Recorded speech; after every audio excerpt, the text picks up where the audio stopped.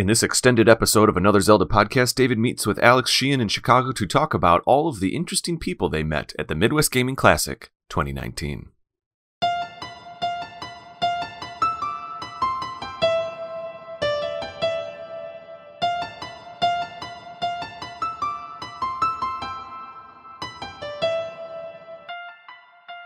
Hello and welcome to another Zelda podcast. I am David Geisler, your co-host here today.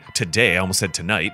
We are recording during the day right now. I am not with my co-host, my regular co-host, Kate May, but I am with my sometimes co-host, or at least special guest. One-time co-host. One time. Well, it feels Alex Sheehan is here with me. Alex, welcome back to the show. Thank you. You were a special guest last season, but the reason I think I kind of stumbled there and said co-host is because I really feel like we are co-host in this show. You joined me at the Midwest Gaming Classic for the Another Zelda podcast booth, and we definitely I would say we both were responsible for the interviews. You conducted some interviews, I conducted some interviews. It was definitely a co-experience. Yes. So, honorary co-host, Alex Sheehan. Spiritual co-host. How are you? Good. How are you? I'm well. Yeah. This has been a heck of an episode. This is a big episode. It's what? We're clocking in just under 2.5 hours of content coming your way. Like for Saturday. Yeah. I spoke with John for about an hour a couple days ago. I think I might for our Sunday episode actually do a little interview with my nieces who joined us. But we'll get to that. Well, we did perform. Do you perform? No, you conduct interviews. We did conduct a few interviews with them, and they conducted a few interviews with some of the other. Only reality television performs interviews. Yes, that's good angle. Wow, that's. I think we nailed it. We got the episode. That's all we need.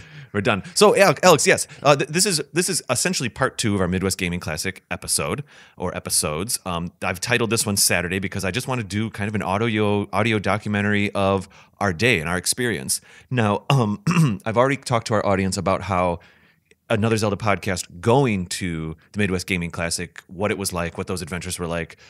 It was not a last-minute thing, but we were signing some paperwork right at the last minute, and I compared and contrasted to the Video Game Summit a little bit on my episode with John, just the one just before this. So our listeners know all of that already. So let's skip right to Saturday morning. Yeah. Saturday morning, the booth had already been set up. John and I set it up the day before.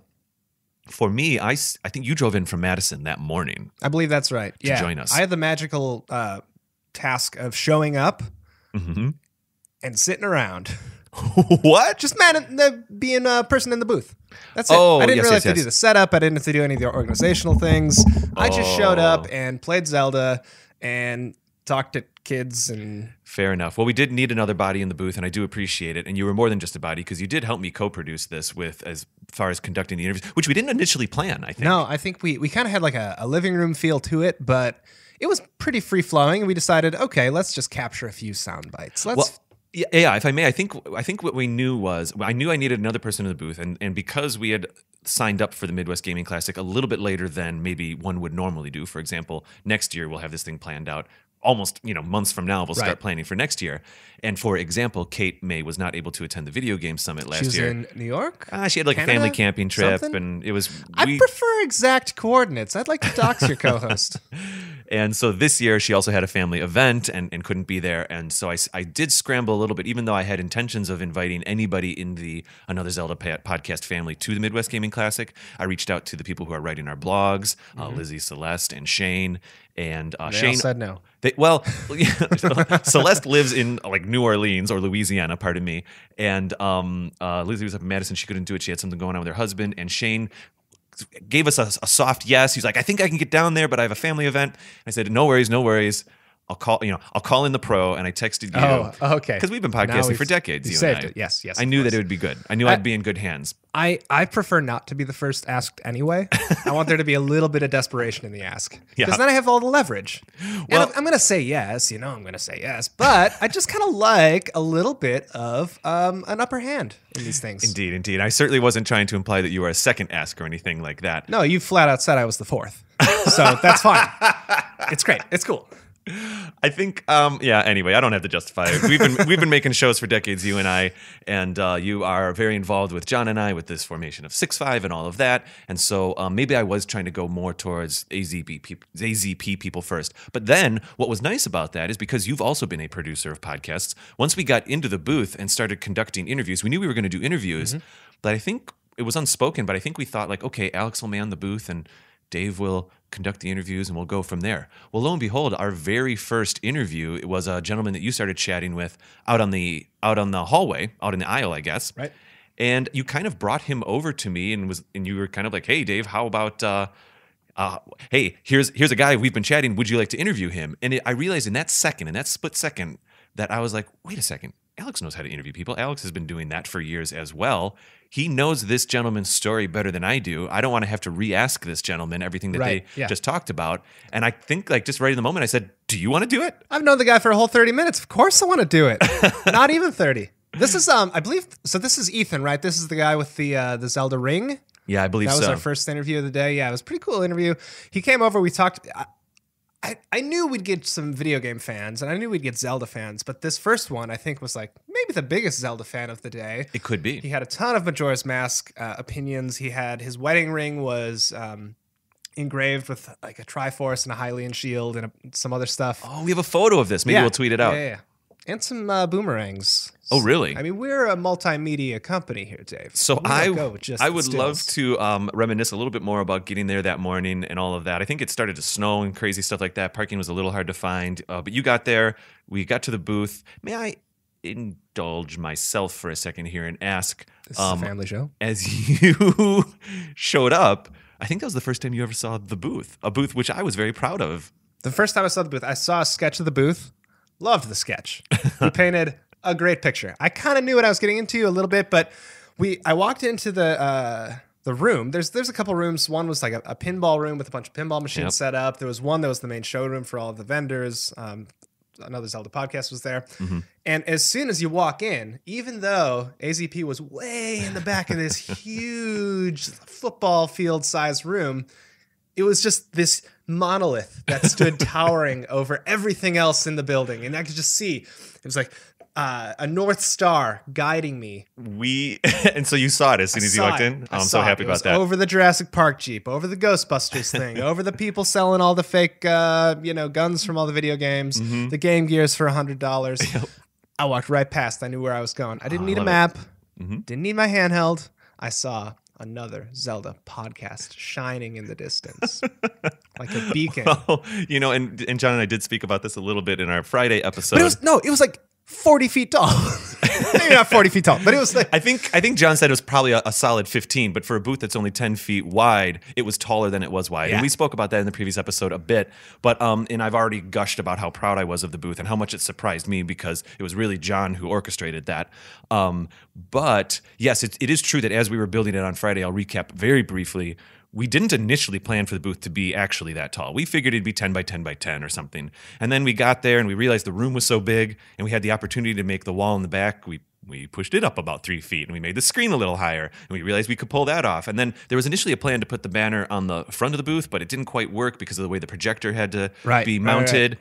So then we just had a moment where we were like, do we put the banner on top of the wall? We build, baby. Oh my gosh, it was up so high, and it was super cool that you could see it from all over the place. Yeah. It was great. It was a nice little loungy kind of place to hang out. The only instance of a standard conference banner, vinyl printed, it's nice. The only instance I've ever seen where it kind of like was the cherry on the sundae. It was just kind of like it just really classed up the concept of the conference banner. We didn't need the booth babes. We didn't need anything else. We had that nice banner on top of our 15-foot monolith of a booth. It's true. I will admit, on Friday night, I stayed in Milwaukee Friday night. So I stayed at a friend's house and then did a little bit of running around in the morning. You were talking about Saturday night, and I was like, no, Friday night. We stayed together in a hotel. I was there, Dave. It was great. We stayed together in a very scary hotel. It wasn't so scary. It smelled like a hospital, so you know it was clean. I got us a hotel, I was like, I just need an efficient hotel at the end because we had to stay, for Sunday. I guess we're jumping forward just a little bit. And I just found a hotel out by the airport that was very inexpensive. and it looked fine from the photos. But Listen, my I gosh, smelled zero mold. I saw zero cockroaches. there might, I don't know. I don't know. I cannot speak to if there were or were not cockroaches in that Oh, building. there definitely were. I'm not saying there were no cockroaches. There were definitely cockroaches, probably a rat or two, but I didn't see any. And so they either sufficiently plugged all the holes to the room so that they couldn't get in, or they have very decent, considerate cockroaches. I remember as we were going to bed, you were like, well, I'm just going to put a second layer of clothes on before I get in bed. I know the slickness is there. I just don't want to feel the slickness on my skin. I hear you. Anyways, I digress. So I on Friday morning, I did a little bit of running around because we had ordered some postcards to be printed out, some signs to be made and stuff like that. But that Friday night, I didn't leave till like 11. I don't know if I should really confess this or not, but we got done setting up the booth around 8. Mm-hmm. And I just kind of had like, I can't believe I'm going to talk about this. I kind of had like a moment, like an hour and a half long moment, but I kind of just had a moment because it was so much work to get there. And I'm so proud of Zelda and I'm so proud of 6.5, but to just have that booth look so amazing and have it all come together and to be at the Midwest Gaming Classic, something that has been a personal goal for me for years. And I've never had the right means. I've always been a fan. And I just had this moment where I was like, I think we're making moves. I think we're like... We're in some pretty good company, too, because some of the booths right around us were like well-known podcasts. Yes, it's true. Magazine editors and it's blog absolutely editors, right. all that. I was a little starstruck, and I was just so happy to be there that I kind of didn't want to leave. And finally, at like 11 o'clock, other people that had been setting up their booths, they were leaving. I was like, okay, I should go. Right. So anyway, I went. I had a little moment. I had a little way to catch my breath after a month of hard work, and it was really, really special. So then that morning, we get in. Okay, fine. We hit the ground running. We have this gentleman. We started. The show floor opens up, and it was busy immediately.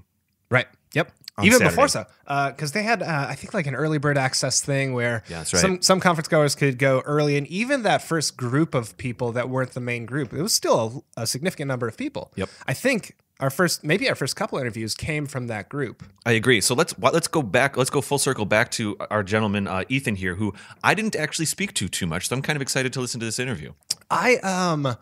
I know I talked to him. I don't really remember what we talked about. So full what's disclosure nice about this kind of show sorry. is that we're going to be listening in real time with the audience. Yes, we will be. We will be. I have the audio files queued up here, and we will be listening to them. And it's. I think our audience knows it's been about a month since the event. Right. I was hoping to record this maybe 2 or 3 weeks ago, but for reasons of work and stuff like that, your job. I think you were in New York here for about 2 weeks, and so the second you got back, I was like, Alex, let's get together. So thank you. We're actually meeting in a mutual friend's apartment. We sure are. Today. We could even consider him kind of like a host. Has he hosted things? No. Oh, he's hosting us here right now. Yeah, he's hosting us here. He's not in the building. Mm-hmm. He's on the Eastern Seaboard. Indeed. So we're in a very lovely apartment down in Chicago right now. And very luxe. South Loop, Chicago, nice. down the street from a fantastic Mexican loft place. that we're in right now. Books, tall ceilings, some b-board on the ceiling. So thank you very much to John for letting us do this here today. Let's do it. Interview. Let's do it. The last episode I did that Zelda podcast fans may remember was our top 10s. Sure. And one of the top 10s on that episode was Z-targeting was invented by Ocarina of Time. Yes, it was. And how did that affected video games forever past that point? And it still does. It's amazing. I mean, even with your third-person shooters nowadays or your third-person action games, Z-targeting is still in effect where you hold the trigger button to kind of zoom in and, hone in on your target. So it really was a game changer for 3D gaming, for the Zelda franchise itself. There are some people who say, well, I'm more at the 2D style, and that's all well and good. But, man, the 3D Zelda games, I mean... And the way I feel about that, too, is like there's sort of a renaissance in indie gaming and 8-bit gaming and the 2D platformers and all that, and that's all awesome. I think really great games are in that style. Yeah. But whenever you've got a AAA title that's 3D and fully immersive and huge and whatever, even if it's not your cup of tea, you got to support it because that's what pays for the development of all the smaller games, and it just lifts the entire industry up. Right. Not to mention they're beautiful and immersive, and the stories are pushed forward by these games as different modes of storytelling. Sure. Right. We talked earlier about how Link to the Past was sort of one of the deeper dives into lore and story. I think the that's Zelda the franchise. that is the first game where you got lore on Hyrule and the universe itself. Zelda 1 and 2 had kind of just a cookie cutter story of you're the hero who has to save the princess, right? There wasn't much about Hyrule, not much about the gods, the goddesses themselves. Yep. You knew the Triforce was this, ultimate power to be attained, but that was pretty much There's it. a big pig you had to shoot with an arrow at the end. Exactly. But Link to the Past, they go into the sages having to seal up this darkness, and just the various interactions with the different townspeople who were impacted by both in the light world and the dark world of Link to the Past, and then it just escalated from there until you got to Ocarina of Time, where you had the split timelines, right, which wasn't even really a confirmed thing I think until Wind Waker release. Sure. There were theories, but like when you came to Wind Waker, that's when you started to realize, all right, I don't think everything is just one storyline here, and so. But it's fun to think too. Like part of the Game of Thrones coming out this Sunday. One of my favorite parts of Game of Thrones is not so much the watching of the episodes as it is discussing, and theorizing and getting into the lore. And I think there's a deep well of that in Zelda, and I think it's really great. And another game that I saw you have a tattoo of, Majora's Mask. Oh man, that just like raises so many questions and theories and everything. What's your top 3 theories in the Zelda universe? Let's start with Majora's Mask, because I know you got to have some. Well, I don't. So there's a theory that Link is dead for Majora's Mask. I don't subscribe to that theory. Okay. I don't think it really went that way. I think it's just a matter of Link going on his adventure, because at the end of Ocarina of Time, you see Navi kind of go off on her own now, right? She's completed her goal cast upon her by the Deku Tree, and she separates from Link. So now Link, having completed his mission, is now trying to find Navi, because that was his one and only friend, other than Soraya, who he has come to grips that he's never going to see her again because she's now a sage. And okay, the second question, did the sages die in Ocarina? Or did they just become sages and they live on a medallion? I think so. I don't think they're living in the physical realm, right? Yep. They are living in the spiritual realm. Interesting. So I don't think that as an adult, where Link succeeds his mission, he can't interact with these people. And you see evidence of that in Ocarina of Time, because when you're an adult, you can't find any of the sages in the open world. Right, exactly. They're not there. Yes. So I think it's very, very safe to say that they have indeed died in the physical realm. Yeah. So there was a theory brought up, I think the last episode, well, I don't know when this will be released, but the episode about cooking different recipes, they talked about, one theory is that to become a sage, you die in the physical realm and you live in the spirit realm as a sage. The other is you have a second death as a sage. When they release all their power against Ganon in the end, do you also die a second time as a sage? And are these people truly gone forever? Because you see it even in the end credits, you see some sad characters whose companions became sages. Yeah. Maybe they're no longer in existence anymore. So to answer your question, can you die a second time as a sage? Yes, you can. You see that in Twilight Princess. Sure. When Ganondorf is being condemned to the Twilight Realm, you see him kill one of the sages, and then they're dead. Yep. And you see the sages actively mourn the loss of this companion. So not only have they died as a regular person or being to become a sage, now they've died again as a sage against the evil of Ganondorf. Yep. At that point, they had to seal him in the Twilight Realm. Like, you look through each game, because you have where Ganon's sealed by the sages, you have him where he's defeated by Link, you have him where he's not defeated and he runs rampant on the world, and then that's kind of where the sages Breath of the Wild is when he runs rampant on the world for 100 years. So Breath of the Wild now, how did you feel about Breath of the Wild? I thought... overall as a game, in terms of narrative, overall gameplay. As a game, I think it's a great game. Okay. I think it'll be an even better Zelda game if they augment it with some of the more traditional puzzles and temples, those types of mechanics. The one thing I wish they did have was an inventory system that you could repair. Yeah. Because I think the one anxiety-inducing thing in Breath of the Wild is that I don't want to use all these cool weapons because they're going to break. Right, exactly. Yeah. And that's an entire new episode. Thanks again to John. You'll find him on Discord and us on Discord, and have fun at the con. I appreciate speaking to you fellow nerds. Absolutely. That's what we're all here for at the Midwest Gaming Classic. And I hope you all have a great day. Yeah. All right, cool, man. So you called him John, and I called him Ethan. I wonder who is correct. I think Ethan is our next interview, actually. In my notes here. Interesting. I think I made a mistake here and did not. I have in points of where all the audio sound bites are. Right. And since John was our first interview, I think I did not mark him, I must say. Okay. So Right. So our list it's of, on me. Our list of interviews starts at the 14-minute mark. Right. Was John 0 through 14? Correct. Oh, or he was in there. Yeah. There's a little bit of dead space, but yeah, Right, that was sure. So if I may though, so with John, that was a deep dive right off the bat, Alex. Our first interview, and you guys had your own little personal podcast. Yeah, and I was sweating because this guy goes deep on Zelda knowledge, and I like it. I'm enthusiastic about Zelda, but man, I'm just glad that I didn't sound like too much like a sweaty tryhard. No, you got it. It's okay. Oh, It's okay. I think I like stressful. some of your thoughts about how your critiques on Breath of the Wild. I think are quite on point. yeah, and I think later in this episode of the Sunday episode, you'll hear we do get an interview with someone who does not like Breath of the Wild. Yeah, I think that might be today. I think that's at the end of the interview, or at the end of our episode today, towards the end. So we'll get more hot takes. We have like 15 interviews to get through here. I say let's just keep at it. Okay. Keep them rolling. So yeah, we have a lot of interviews. Let's just go right into the next one. So this next, so Ethan, now actual Ethan, Actual Ethan. actual Ethan was at our booth, and he was playing the games, and he was trying to do some of the shortcuts that can happen in the SNES game and the NES game. Yes. Well, in The Legend of Zelda and A Link to the Past. Oh, I did want to say one thing about your interview with John. I think John did bring up a good point. You know that Kate and I, we're just having a little hard time with A Link to the Past. We get it. We love it. We love all Zelda games, but the hook is not setting for some reason for us. But I have to acknowledge that John is absolutely right when he was saying that was the first one that really started bringing a larger story in, really introduced the sages. When you compare A Link to the Past to The Adventure of Link and The Legend of Zelda, oh my gosh, I'm sure that when people played that for the first time, it was completely epic. Absolutely. I think the problem with Kate and I by accident is that we're coming off of Twilight Princess and Breath of the Wild and going back into A Link to the Past, and it's like, yeah, it's fine. It's good. Right. Yeah. That's You a cool Game Boy Zelda. Oh, no, it's Super Nintendo. Oh. A little bit. Yeah. And so I have to remind myself to give A Link to the Past more respect. Right. So anyway, Ethan here talks about a little bit about A Link to the Past and a little bit about The Legend of Zelda. Let's take a listen.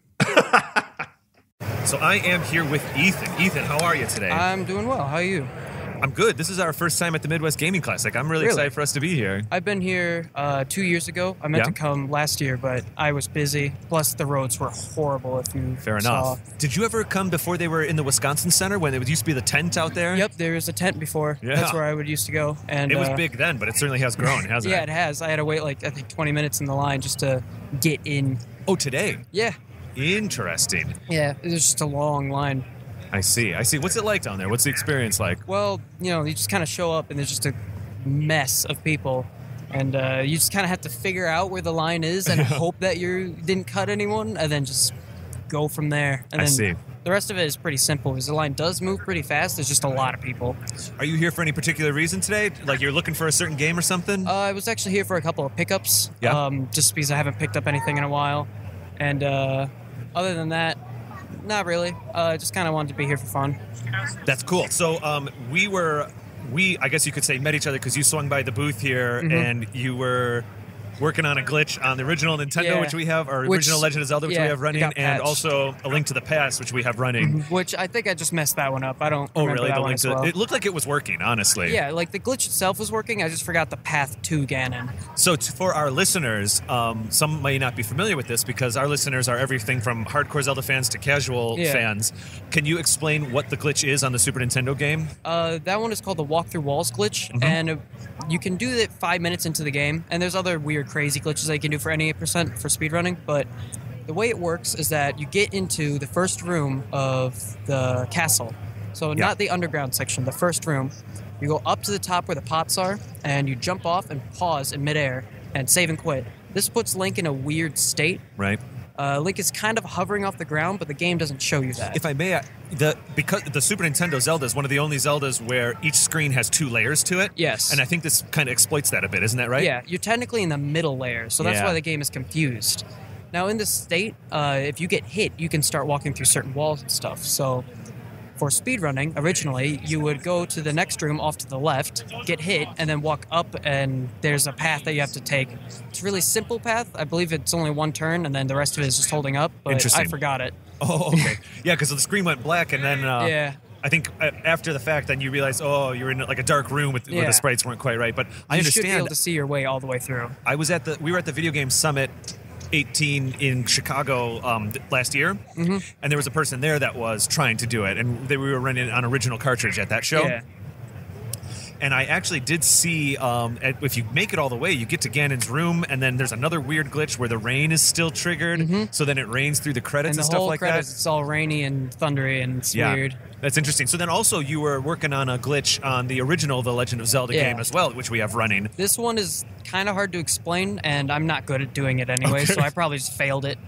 But what you have to do is you have to perfectly stop Link 12 pixels away from one of the edges of the screen where you would transition to the next, then turn around and press A all at the exact same frame for 1 frame. And if you do that, I don't know why, but he gets put in a weird state, and you can walk through the screen and do screen wrap, which can basically warp you places if you do it right. Yeah. Which is used in speedrunning, especially for like swordless speedrunning, because That's cool.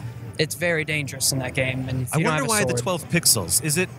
Is it because that's like one column of sprites or something? I think it's because of like just data values and map values. The way it scrolls left to right or something, Yeah. huh? Interesting, very interesting. That's what I think it is. So, if I may, you're here for plenty of reasons today, but I'm so happy you stopped by the booth. Yeah. We're kind of just for the fun of it asking everybody what their favorite Zelda game is. Do you have a favorite? Oh, that'd probably be Wind Waker, the original one, though. Ooh, cool. The first one on the SD one. I know Yeah. Wind Waker HD is great. I love that game to death. Yeah. But I don't know. I like playing it with a GameCube controller on a GameCube It with is real nice. hardware on a CRT, like an idiot. No. I love it myself. Wind Waker's a great one, and I think the GameCube controller is fantastic. Of course it is. You It's know, like one of the best Nintendo controllers out there. I think it's one of the currently. best controllers ever. Yeah, Yeah. absolutely. I mean, some people love it's a little love it or hate it. Some people are Yeah. like, that's the worst controller. The buttons are shaped weird. I think the weird shape on the buttons is perfect because every button feels different on your Yeah. thumb. I did play the Wind Waker HD recently, and the only thing that was kind of nice was to have the camera controls not inverted. Oh, yeah. You know, because back in the early 2000s, everything was inverted, so we were used to it. Yeah. But now everything isn't. So to go back onto that Wind Waker in GameCube, I keep swinging my camera the wrong direction. I don't know. So for you, it's Wind Waker. That's cool. How do you feel about Twilight Princess? I like Twilight Princess. I've never actually beaten Twilight Princess, but I got Sure. close. I just kind of stopped caring. Yeah, no, I get it. That's a longer game. I asked because technically Twilight Princess and Wind Waker run the same engine, believe it or not. Really? Yeah. I'm not surprised, actually. Yeah, a lot of the controls are very similar. Camera's similar and stuff like that. Cool, dude. Well, thank you so much for stopping by and chatting. I Yeah. hope you have a good rest of the day. Thank you for having me. So that was my interview with Ethan. You know, I have never. I'm sorry, I stepped on your line. No, I was just bringing us back in. What's This up? is the problem. It's What's your thought? unscripted. It's too loosey goosey, free flowing. I was thinking. That's our season 3 subtext. Instead of another Zelda podcast, it's a secret to everybody. Another Zelda podcast, too loosey goosey. Loosey goosey. Mm-hmm. You know that I think that It's good could be- branding. It's a good subtitle for a podcast. It's a good microbrew name. It could be a lot of things. I think he might be the first person. I don't want to misgender him, but I think he's a he, right? We can go with he. Oh, Ethan, yeah. Yeah. Okay. I think Ethan that identified as a he. He's the first person I've ever met. I didn't really talk to him. That liked Wind Waker the most. Well, maybe it was his first game that he played. I'm not sure. could be. And the first half of Wind Waker does start strong. It starts strong. Right. You have that know? cool monster in the forest. Yeah, the monster in the forest, and Yeah, even the the first grandma or couple whatever. up through the first couple dungeons, you're jumping around on the islands. There's a pretty good plot with Tetra. You feel like you're starting to build things Right, up, right, and then right. it really kind of just frays away. Oh, that reminds me. I want to correct myself. I said temples in the first interview. I meant Ouch. dungeons. Ouch. I don't want any ats. A temple can be a dungeon, but a dungeon isn't a temple. Yeah. Or swap it. Anyway, Even who I'm do we getting have? it wrong. Who do we have next, Dave? So I have Evil Jim next. I spoke to this gentleman went by Evil Jim. I asked him Okay. his name, and he said I'm Evil Jim, and that's what he goes by online. And he spoke to me a little bit about kind of just gaming in the olden days. Ooh. Yeah, good stuff here. Let's bring it up. Okay, so your name is Evil Jim is how I'm known, Evil Jim on the internet. I overheard as we were getting set up here. pretty much. So where did that come from, if I may? Oh, that's a long story in and of itself, and it's not as interesting as probably what you can come up with. I see. We'll leave the mystery there, huh? We'll leave Exactly. the mystery. Fantastic. Is Evil Jim, if I may, connected to like a Twitch stream or a Twitter account or something, or is that? No, not really. Yeah, cool. There's more than one of us, so good luck finding me. I love it. I love it. Well, Evil Jim, you're here at the Midwest Gaming Classic, and we saw you playing a Zelda game out in front of our booth here. We've got a couple of them up and running, and I said, hey, you want to talk about Zelda a little bit? And if I may, you were like, yeah, sure, why not? And to that point, is there a Zelda game that you have in your memory that is a favorite game of yours that you cherish the most? Because there's 20 of them now. Mm-hmm. Well, hands down, that would be the original Legend of Zelda. Yeah. I grew up with that one. It was very popular in my family. Oh, in the whole family. Interesting. Oh, yeah. Friday nights, my mom would rent a Nintendo game for me. We'd pick one out at the local grocery store, and one weekend, it happened to be The Legend of Zelda. I played it. My parents played it. We all loved it. My mom ended up giving it to my dad for Christmas later that year. There it is. We each had our own file, and we shared secrets. We filled in the map that came with the instruction manual. I still have that laminated somewhere. Oh my gosh, that's amazing. Mm-hmm. You know, that was one of the cool things about the first The Legend of Zelda. I also recall it from childhood. It had so many, for the time, it had so many secrets to it that you almost had to talk about the game with other people. Yeah, it was all about exploration and discovery, and it was very unique at the time. I think Nintendo wasn't even sure if it'd take on very well in the United States, but naturally it did. Yeah, I agree. It was, and we did a little bit of research we're in our second season of this show, but in the first season we did an episode where we did a bit of research on the making of that original Legend of Zelda, and we discovered that it actually started as just kind of like a dungeon crawler game. They didn't even have the overworld, and then one day one of the designers kind of designed a courtyard to one of the dungeons, and they had to create a new tile set for that. And then all of a sudden they were like, well, wait a second, if we're going to make bushes, maybe we make an entire outdoor area too. And then the whole game changed, and that's when it really became, I think the adventure element really came into play, if I may. That's really cool. I didn't know about that. I was fascinated to learn that. I think that there's a lot of roots in that original Zelda game. Is this your first time at the Midwest Gaming Classic? Oh, no. I've been going for over 10 years now. Awesome. So you went to it even back when it was like in the tent out there out by the Brookfield or whatever? Oh, yeah. This is like the third location since I've been coming. Oh, this is only the second that I'm aware of. I think in 2007, 2008, my first times were at a much smaller hotel. Interesting. It's grown so much. What are some of your favorite things about the Midwest Gaming Classic in general? Pinball. It was the original one the first one I went to where I just finally had a chance to play pinball as much as I want without it being expensive because it's all set to free play. Yes. And I ended up spending like almost 8 hours the first day playing pinball. My shoulders hurt, my feet hurt, but it felt great. And I've been hooked ever since. And then, of course, all the classic games, and then the vendor's room with all the treasures there that you might not have seen anywhere else. So. Yeah, the vendor thing is cool, but I tell you, like specifically this year, Stern has an amazing setup over there. I'm sure you've seen that they've got a structure, they have a tent, they have a whole thing happening. Oh yeah, I've already played the new Black Knight game and the Willy Wonka game, and looking forward to waiting in line for all the other new ones. I'm jealous. That's cool. So there's lines lined up over there right now to play the games? Oh yeah. Fascinating. I mean, we went in there at like as soon as it opened, and there were lines. So they're only going to get longer throughout the day. It's true. Maybe if it gets a little slower on Sunday, I'll try to jump over there or something as it's a little lower. But yeah, good luck. You're probably tied to the booth for most of the con. I have an extra person coming for help on Sunday, so hopefully that'll work out for me. But anyway, good. Thank you, Evil Jim, very much. Thank you for your thoughts on Zelda and even the Midwest Gaming Classic. Well, thank you very much for inviting me. It was fun talking about one of my favorite games. Yeah, cool, excellent. I hope you have a great day. You too. So, so that extra person ended up being both of my nieces came and helped us on Sunday. And so, like I said, I think I might have a little chat like you and I are having right now with them for our Sunday episode. I think that could be a fun change of pace a little bit for these episodes. So, Evil Jim playing the old NES games. Now, Alex, you may or may not recall the two gentlemen that we'll be interviewing next. Oh, you got so excited you started slapping your microphone. Well, I had a joke queued up, but I kept talking. You kept talking. You can go back to it. We can pretend. You want to play like the last 2 seconds of that interview again? Just real quick. Seriously? Yeah. Okay. Yeah, Yeah, okay. sure. Zelda and even the Midwest Gaming Classic. Well, thank you very much for inviting me. It was fun talking about one of my favorite games. Yeah, cool, excellent. I hope you have a great day. You too. He didn't seem very evil to me. Oh, I'm glad we rewound for that one, Alex. So, yes, let's skip to Eric and Zach. Do you remember Eric and Zach? Eric was, I believe, the gentleman that I recognized. He was a patron at a bar that I used to work at in Milwaukee years ago.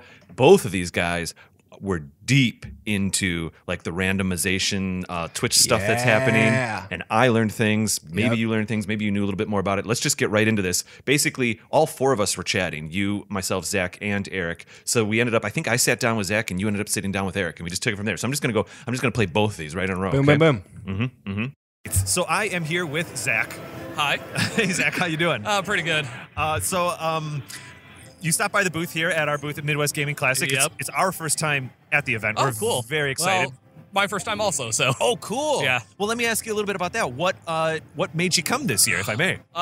Well, basically, like, I live in East Troy, which isn't too far. My friend lives downtown. We were bored, and I've heard good things about the Midwest Gaming Classic, so I wanted to go at some point, and good way to spend a Saturday. Say, let's go for it. Yeah. You here just for the day then? Yeah, just for the day. Got it. Cool. Are you an avid collector, or is it kind of just more for the experience today? More for the experience. If I do find something like a game that I might not have, I might pick it up, but more just for the experience. I hear you. I'm kind of similar, to be honest. Though there are some really cool collector-y things here today. Yeah, there Speaking of weird, cool things, we got to chatting with you out in front of the booth about something that I didn't know existed, and I'm a little embarrassed that I didn't know, but it's so cool that I want to talk about it.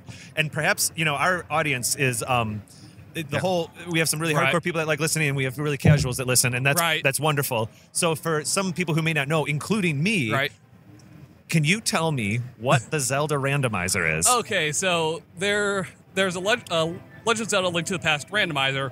Basically, there are a myriad of options to basically make the game completely new every single run. You can randomize all of the items in all the chests and overworld spots.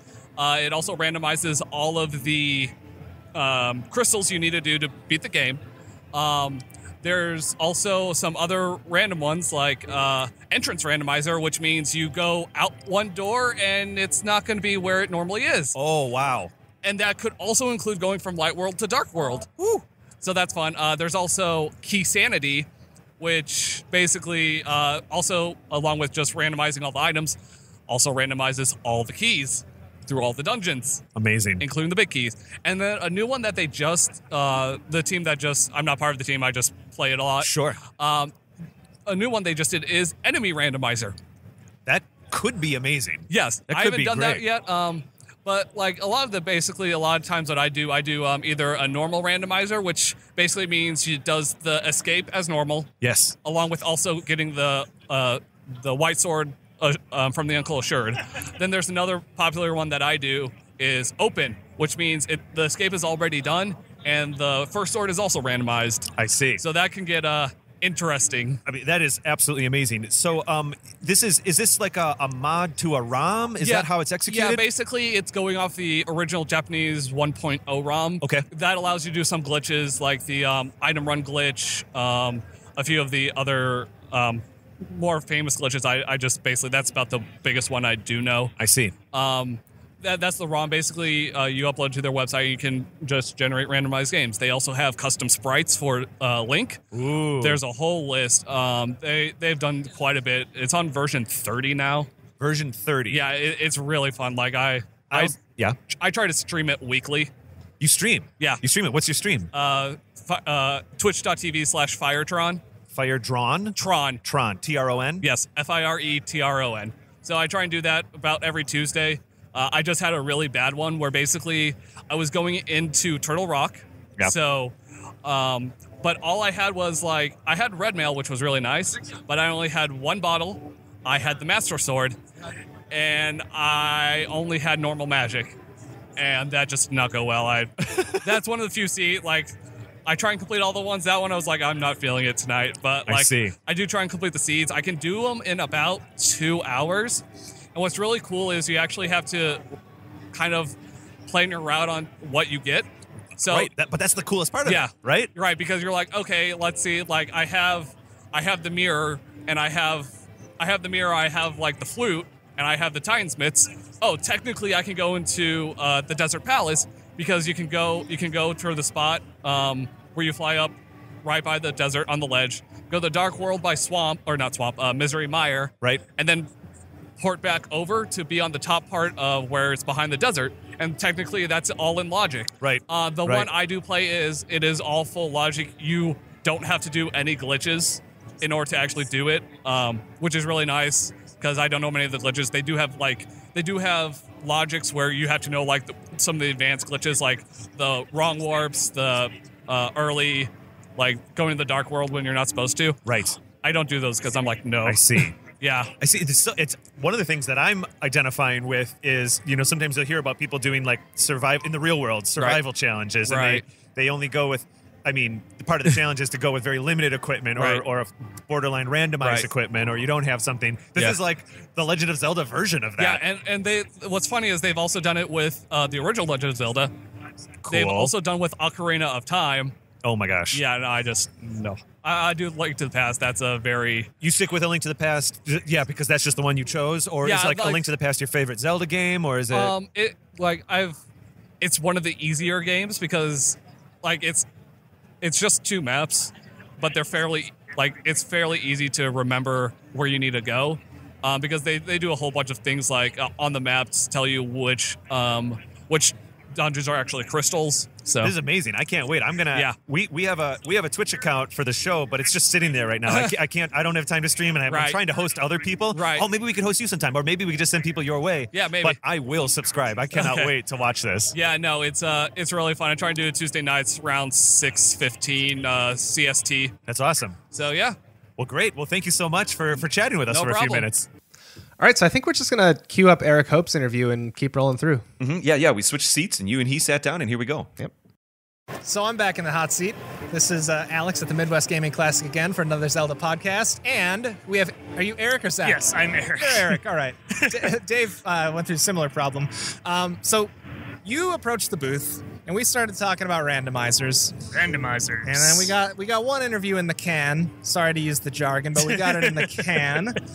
So what are we going to talk about today? Let's keep talking about what we were talking about just now with Master Mode and Breath of the Wild. Yeah, there's a lot of things it does that makes it harder, not necessarily in good ways, but still a different enough experience to be worth going through, I think. Yeah, I agree with you entirely, and I think you and I we're going about it in different ways. I made the mistake of charging right to a Divine Beast, and I started with Water Blight Ganon, and I'm not prepared. It's one-hit kills every time. I've got 4 hearts. I've got 1 1/4 stamina wheel, and it ended up being where it's not that I'm not having fun dying over and over again. I am. I truly am a masochist in that way, but it's something I want to be past. So now I've had to back out of this Divine Beast, and I'm going to the Gerudo area to try and get the big shock thing that can help me.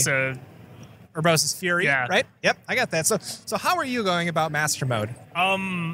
Granted, I've set it down for a while, but I was doing just more of a general exploration kick, potentially with the thought of going to Ganon without getting any of the Divine Beasts for the change of. So you're just going to go the straight change to that of weird pace. Spider Ganon. Just to see if it's that any more difficult All right. without them helping, or if it's just basically, it takes 3 times longer. Personal Right. curiosity more than anything, I suppose. So really, it's the challenge is twofold. You have a stronger, angry Ganon, and then you also don't get the any of the boons or whatever we're gonna call them, right? You don't get Mipha's Grace if you get one hit killed, as I am frequently over and over and which over again. probably will happen. Yeah. Right. You do get that cool bow and arrow though, which I wish you could have in the rest of the game once you beat Ganon. I'm trying to think back to my first playthrough of it, and I definitely got all the Divine Beasts the first time around. But I'm wondering if instead of knocking my head against the wall in Master Mode, if I shouldn't just restart again and try and beat Ganon without any of the Divine Beasts. That's a thing Yeah. Well, maybe with it's in progress, I guess. Yeah, I don't know. sure. Well, that's awesome. So we were talking as well about randomizers. Randomizers. And you said you were more of a Metroid or which one? Kind of. I do some Link to the Past randomizer, although I played a whole bunch of it a couple of years back and burned myself out on it a little Sure. bit. started picking up the Super Metroid randomizer, and then I found out about this really cool randomizer that puts both games together into one super game. So tell me about this. So how does that work, right? For the randomizer, you have to kind of get lucky with the upgrades and the order in which you get into the rooms and all that. Does it carry over game to game, or are you playing two games in parallel? So how the crossover works is you start in Super Metroid, and there are particular door transitions that'll take you to the other game. So you'll enter a particular door, and you'll end up at some particular spot in Link to the Past. Yes. And so you're not playing both games simultaneously, but you are switching back and forth on the fly, and the items across both games are randomized across both worlds. Amazing. So Link can find the charge beam, and Samus can find the bow. Oh, that is so good. And it adds a lot of really interesting routing options because between the world teleporting that can allow you to get into certain spots without the items you'd normally need in both games, there's way to sort of backdoor into stuff. You have to contend with the potential of knowing when to switch games to know where you have a higher amount of items to pick up. Oh man, that's really cool. So like with Metroid, you can kind of get yourself out of some situations with the wall jump alone. That even if you get ahead of yourself in the game, you can kind of have a little escape hatch with that. Is there anything like that in Zelda? For the most part, no. There's a few different techniques that you can use to sneak some stuff early. Techniques like the fake flippers, where you can trick the game into thinking that you're swimming by jumping into the water and doing a screen scroll transition on the same frame. Oh, well, it dawned on me now. Can you save that fish in the first area where after you lower the water in that one little dungeon area and the fish is flopping around on land? Can you then, is it possible? Is it all one cell? Does it transition to another random room, or can you save that fish? Fish? Like at the dam? Yeah. I think you can sell the fish to the market guy for 100 rupees so or something. That is so hard. We're going to get phone calls from PETA and a bunch of vegans. It's going to be bad. That's amazing. All right, Eric. He does randomizers. We won't call him canon, but I like to think of him as just like a weird random acid trip from Link to the Past. Do you have anything you want to plug while you're on the show? I mean, I actually do run the crossover combination randomizer sometimes. So so let's talk about that. Yeah. Where can people go to figure? I stream that on twitch.tv at EI_streams. EI_streams on Twitch TV, and I hope that you and Zach both join our Discord and talk more about Zelda. And I don't think we have anyone on there doing randomizers yet. We have one guy who's a speedrunner. We need to start that. Let's start that trend. Let's get wild. Awesome. Thanks again, man. All right. Thank you. So that was a lot of fun to talk to Eric and Zach. I think so. Many years ago, I produced a podcast called Branching Dialogue, and I think it was in Milwaukee. I think we had Eric on as a guest on that show, talking about some Metroid speedruns, actually. Nice. It was a long time ago. I was only a producer on that show. I don't remember exactly, but I think that's because he looked familiar to me when we saw each other in the in the aisle. And I kind of felt like, maybe there was this bar we used to go to and, whatever. But I think we had him on a guest on this. Now, that show's done now. But anyway, I want to play randomizers. This sounds awesome. Absolutely. I definitely want to play randomizers. There's also a class of ROM hacks where they put characters from video games. They keep all their physics and weapons, but they plop them into different games. Oh. So, for instance, there's a Mega Man 10 where you can play as Super Metroid Samus. And so you'll have her wall jumps and her... It's the Mega Man 10 levels, but with Samus in the Mega Man 10 levels? You got it. Whoa, cool. It's really cool. The last I played it was really glitchy and a long time ago, but I bet... Cool. I bet it's probably pretty good now. Also, shortly after this interview, another familiar face walked past our booth. At this point in the day, it was very busy and full. There was a lot going on. There were bands that started to play, and so we'll start getting some audio in the background here just a little bit. Downright ruckus. A downright ruckus. The microphones held up. They did pretty well and did not record too much in the background and recorded the voices pretty well. So I'm super excited about this next little chat. It wouldn't even really be an interview, but this chat. Brian Tyson, Alex, was a gentleman that 3 or 4 years ago, towards the end of the Technophiles podcast, a show that you and I started like 8 years ago. Brian came on and became the cameraman for when we were doing all those newscast YouTube videos. Right. And he was amazing. He was a ton of help, and he was a blast. For a solid year there, he and I worked very closely together. And then I moved, and we stayed in touch online, but we hadn't seen each other in person for a couple years. And this is what a convention like this does. All of a sudden, Brian Tyson just kind of saunters past the booth looking at the Zelda stuff. And I was like, have a good saunter. I liked his saunter. It was good. yeah, he's casual, in a good way. Absolutely. So I had to sit down with Brian and catch up a little bit. All right. I am very excited about who I'm sitting here with right now. I am here with Brian. Now, Brian, you and I go back a little bit. A couple years ago, we worked together on a podcast that I had started, and we made some videos together, and I really enjoyed that time. Cool, thanks. And then I helped you actually very quickly at a Midwest Gaming conference, or Midwest Gaming Classic a couple years ago. Yeah, you're kind of the B camera on for. Yeah. It was my a pleasure. French band, Mechanical Life Vein. They play video game jazz in real time while the game is being played and projected. So they are truly impressive and amazing, and we'll speak about that in just a second. For the past couple of years, I've moved to Chicago, so we've lost touch a little bit, and here we are being able to bump into each other because of this event, and I'm so pleased. Cool. So I couldn't wait to get you in here in the booth and catch up a little bit and interview. Great to see you again. I don't think we've ever been on the mic together before. No, we haven't. Usually we're behind the camera together with someone else on the mic or something like that. So how you been? Okay. I've been picking up more video works, odd editing jobs and that, little work for a media company, that sort of thing. That's cool. Are you here for the Midwest Gaming Classic because of you're here with the band, so to speak? Yeah, I was. I tend to film almost all their sets. I love it. They definitely performed well today. It was a pleasure to hear them. They did, it was Metroid and DuckTales. Correct. Yeah. With a little Mario Kart interlude also. In your opinion, how was the performance? Did all the tech go well and cameras worked out well? And yeah, and it was cool for me because I don't always see what they're gonna do next, and I didn't know they're gonna they did the theme of DuckTales from the cartoon and everything as the lead-in. So I love it. That's always a lot of fun. And what's the band's name again? The Mechanical Life Vein. Fantastic. Cool. They play here, I think, just about every year now these days, right? Yeah, I believe so. Wonderful.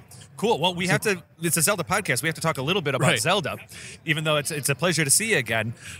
We are a little bit behind the curtain here with our audience. I think I might have you back on the show officially when we do our Legend of Zelda or the Adventures of Link episode, essentially. Yes. But I don't think we're going to get to that game until season 3 because I do need my co-host to play the first Legend of Zelda game, I think first, to have some context, and we'll be doing that in season 3. So we may not officially see you on the show again for about another year. So let's do a little preview now. Let's talk a little bit about the Adventures of Link. Why does it stand out for you? I know I'm a little strange for preferring that one, but I think part of it was that game was so difficult from the beginning. That was a game I or none of my friends really would touch, but one day, I think I was 13, I just dug it out, started playing it, and I figured it out. And it's a game, what I defend about it is it becomes a lot more enjoyable once you get over the initial difficulty curve. Once you start leveling up and gaining more abilities, I think it's fantastic. I really like the action RPG element, and it keeps in with Nintendo's second sequel game is a bit off, but I agree completely. I actually these days love it myself. In fact, when I'm going back and playing some of the classics, I find myself going to the Adventures of Link more often than even the Legend of Zelda or A Link to the Past or something like that. And I think it is because it is one of those games. You're absolutely right that it doesn't have it's not like the difficulty curves in the wrong direction, but it definitely does start you out with. It's interesting. How do you feel about this, what I'm about to say? Okay. In any game, you want to acquire more items to empower your character to further the adventure. But sometimes, and this is the case with the Adventures of Link, that also means you start with nothing. It actually has the odd thing. What I like about that game, because I don't like traditional RPGs. I've tried many times. And when I was a total junkie for the NES, I tried Final Fantasy, Dragon Warrior. Yep. Could not get into them. I mean, I appreciate the games for what they are. Adventure of Link, on the other hand, I don't know if it's just the action element, but I think I just like the balance of how they handle the RPG elements. You have to level up your attack also in addition to your life and magic. So yeah, I agree. I will say it's kind of cool. It's the only Zelda game where as you're playing, you're watching the numbers tick up to hit the next level of power or the next level of magic or something like that. And it's the only Zelda game that I genuinely go seek out, I guess you could say, encounters or battles. You know, many of the other Zelda games, it's like, oh, okay, we got some creatures in the field. I'll fight them or whatever. There's the keys, but get out the boomerang. Yeah, exactly. Yeah, right, exactly. But with the Adventures of Link, I am like, ooh, I want to power up my sword. I'm going to go out there and, essentially grind a little bit. Yeah, and I also think the combat element is really good. Like, even when you're fighting the knights, I know that's probably enough to send a lot of players into PTSD. But once you get down to the mechanics of how you block and when you have to stab at the right moment, it really feels like you're dueling with the character, which is a mechanic you don't quite get in a lot of early Nintendo games and the like. So I love that point. That is an excellent point. You're absolutely right. In the original Legend of Zelda, he kind of auto blocks. If you're not swinging the sword, he'll block with the shield. With Adventures of Link, you have to push up and down, and you're strategically picking, is it better for me to attack high or attack low, or block high or block low? And yeah, I think for people who are used to hacking and slashing, that could be infuriating, but I love it. It sounds like you do too. Yeah, and the game becomes like 80% easier once you get the ability to stab down, and that's a very... once you get to that point, it's no longer overwhelmingly difficult, and to me that's kind of where it kicks in. It does, yeah. You got to commit for a while and really play the game the way it wants to be played, and then you start to get rewarded, and it becomes pretty interesting. I want to ask you about how you feel about what is essentially the overworld in that game. It's a very different kind of overworld than any other Zelda game. Would you like to speak to that? I like it a lot, although admittedly the random battles are a little too frequent at times, as well as the times when you have to search the swamps, because you can only that's slog. Yes. And especially if you have to go one square at a time to find the hidden village or what's his name. You have to find some guy's cabin to open the bridge. But there is not an icon representing his cabin. Exactly. Right, exactly. Yeah. How do you feel about it being one of the few Zelda games that has side-scrolling elements? I think they're handled very well, actually, and I actually do like the design of the castles in this one, with the elevators and left to right and finding the. I mean, maybe there's a bit of Metroid-ish in there. Now that I think of it, is there any other Zelda game that you are also drawn to that is obviously very different than The Adventures of Link, or anything about The Adventures of Link that you'd still like to speak to? Because we won't have a chance to talk about it for another year. Yeah. Well, I mean, I think also I kind of have to factor in. When I played the game, I don't know why, it just something weird kind of clicked. I remember clearly I was 14. I know I was a freshman in high school, so this would have been about 1998. I mean, a clear decade after it was popular, but that's how I roll, I guess. But I don't know. I remember at the same time we were reading the Odyssey, and it was kind of the end of fall, but you're still getting nice days. So I remember, reading that, going for a bike ride, and then playing Zelda 2. And I don't know, that just kind of rounded things out. And I'm into it. I'm okay with that. I like that collection of memories. Yeah, kind of. Well, I have to say this sound a bit odd, but maybe in regards to the overworld, I grew up across the street from the cemetery, which... Interesting.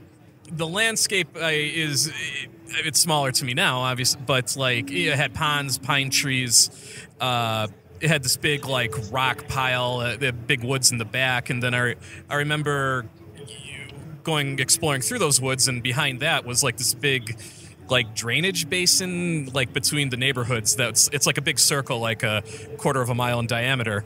And I don't know, just the landscape is kind of not unlike some of the early Zelda games, including the first one. I agree completely. That must have been quite the adventure as a kid to live in an environment like that. And actually, what I like about that memory is because Mr. Miyamoto said that his inspiration for Zelda was exploring stuff around Kyoto as a kid and finding a cave. And it's kind of like, oh yeah, I can totally see that, because I felt like I was doing something similar. I love it, Brian. I'm smiling ear to ear right now as you say this, because we are totally on the same page. I absolutely was going to be like, oh, I'll totally say how it's similar to Miyamoto's experience, and you are right on it.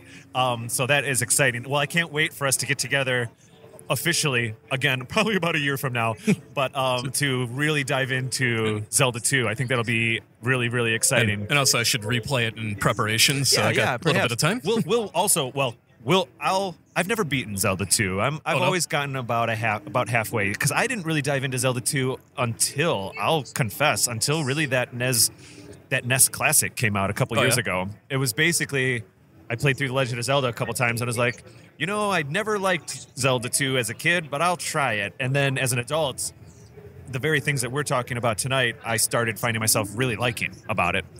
And so it took me even longer than you. It took me all the way up into my mid-adulthood to really appreciate the game. But I do these days. I really do.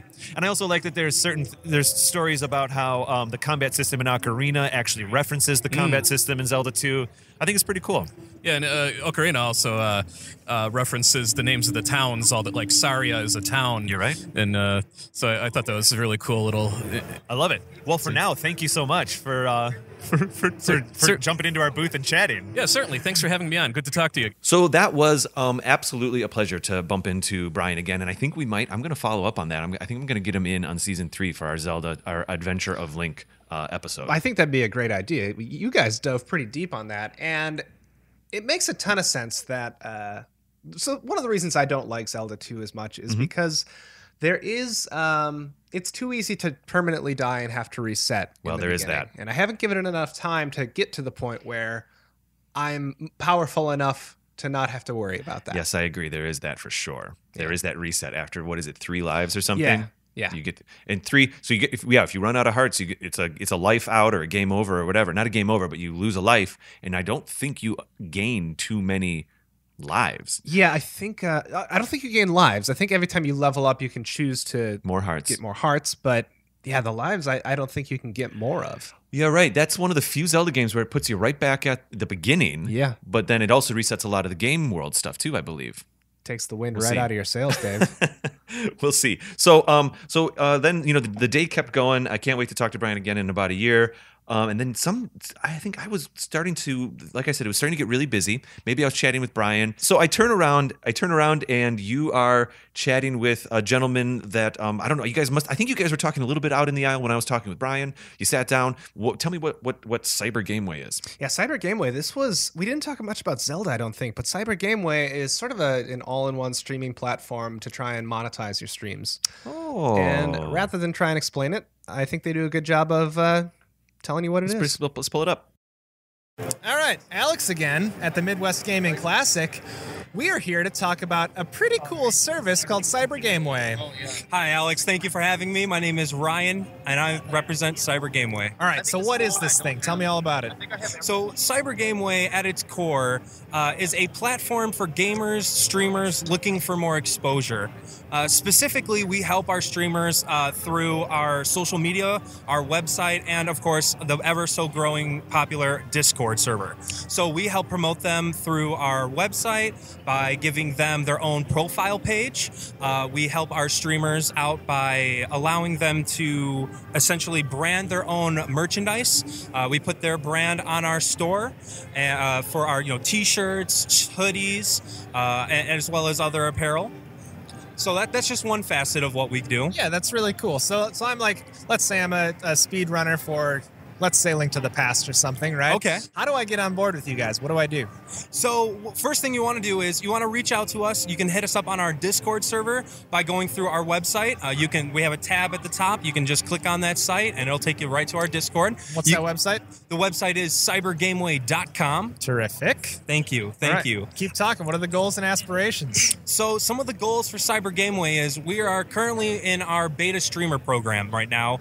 And furthermore, we are looking to grow our stream team significantly. So what that means for you is we bring you on board, we help you gain exposure, like I mentioned beforehand, and we also give you the tools to help you become successful in streaming. Sure.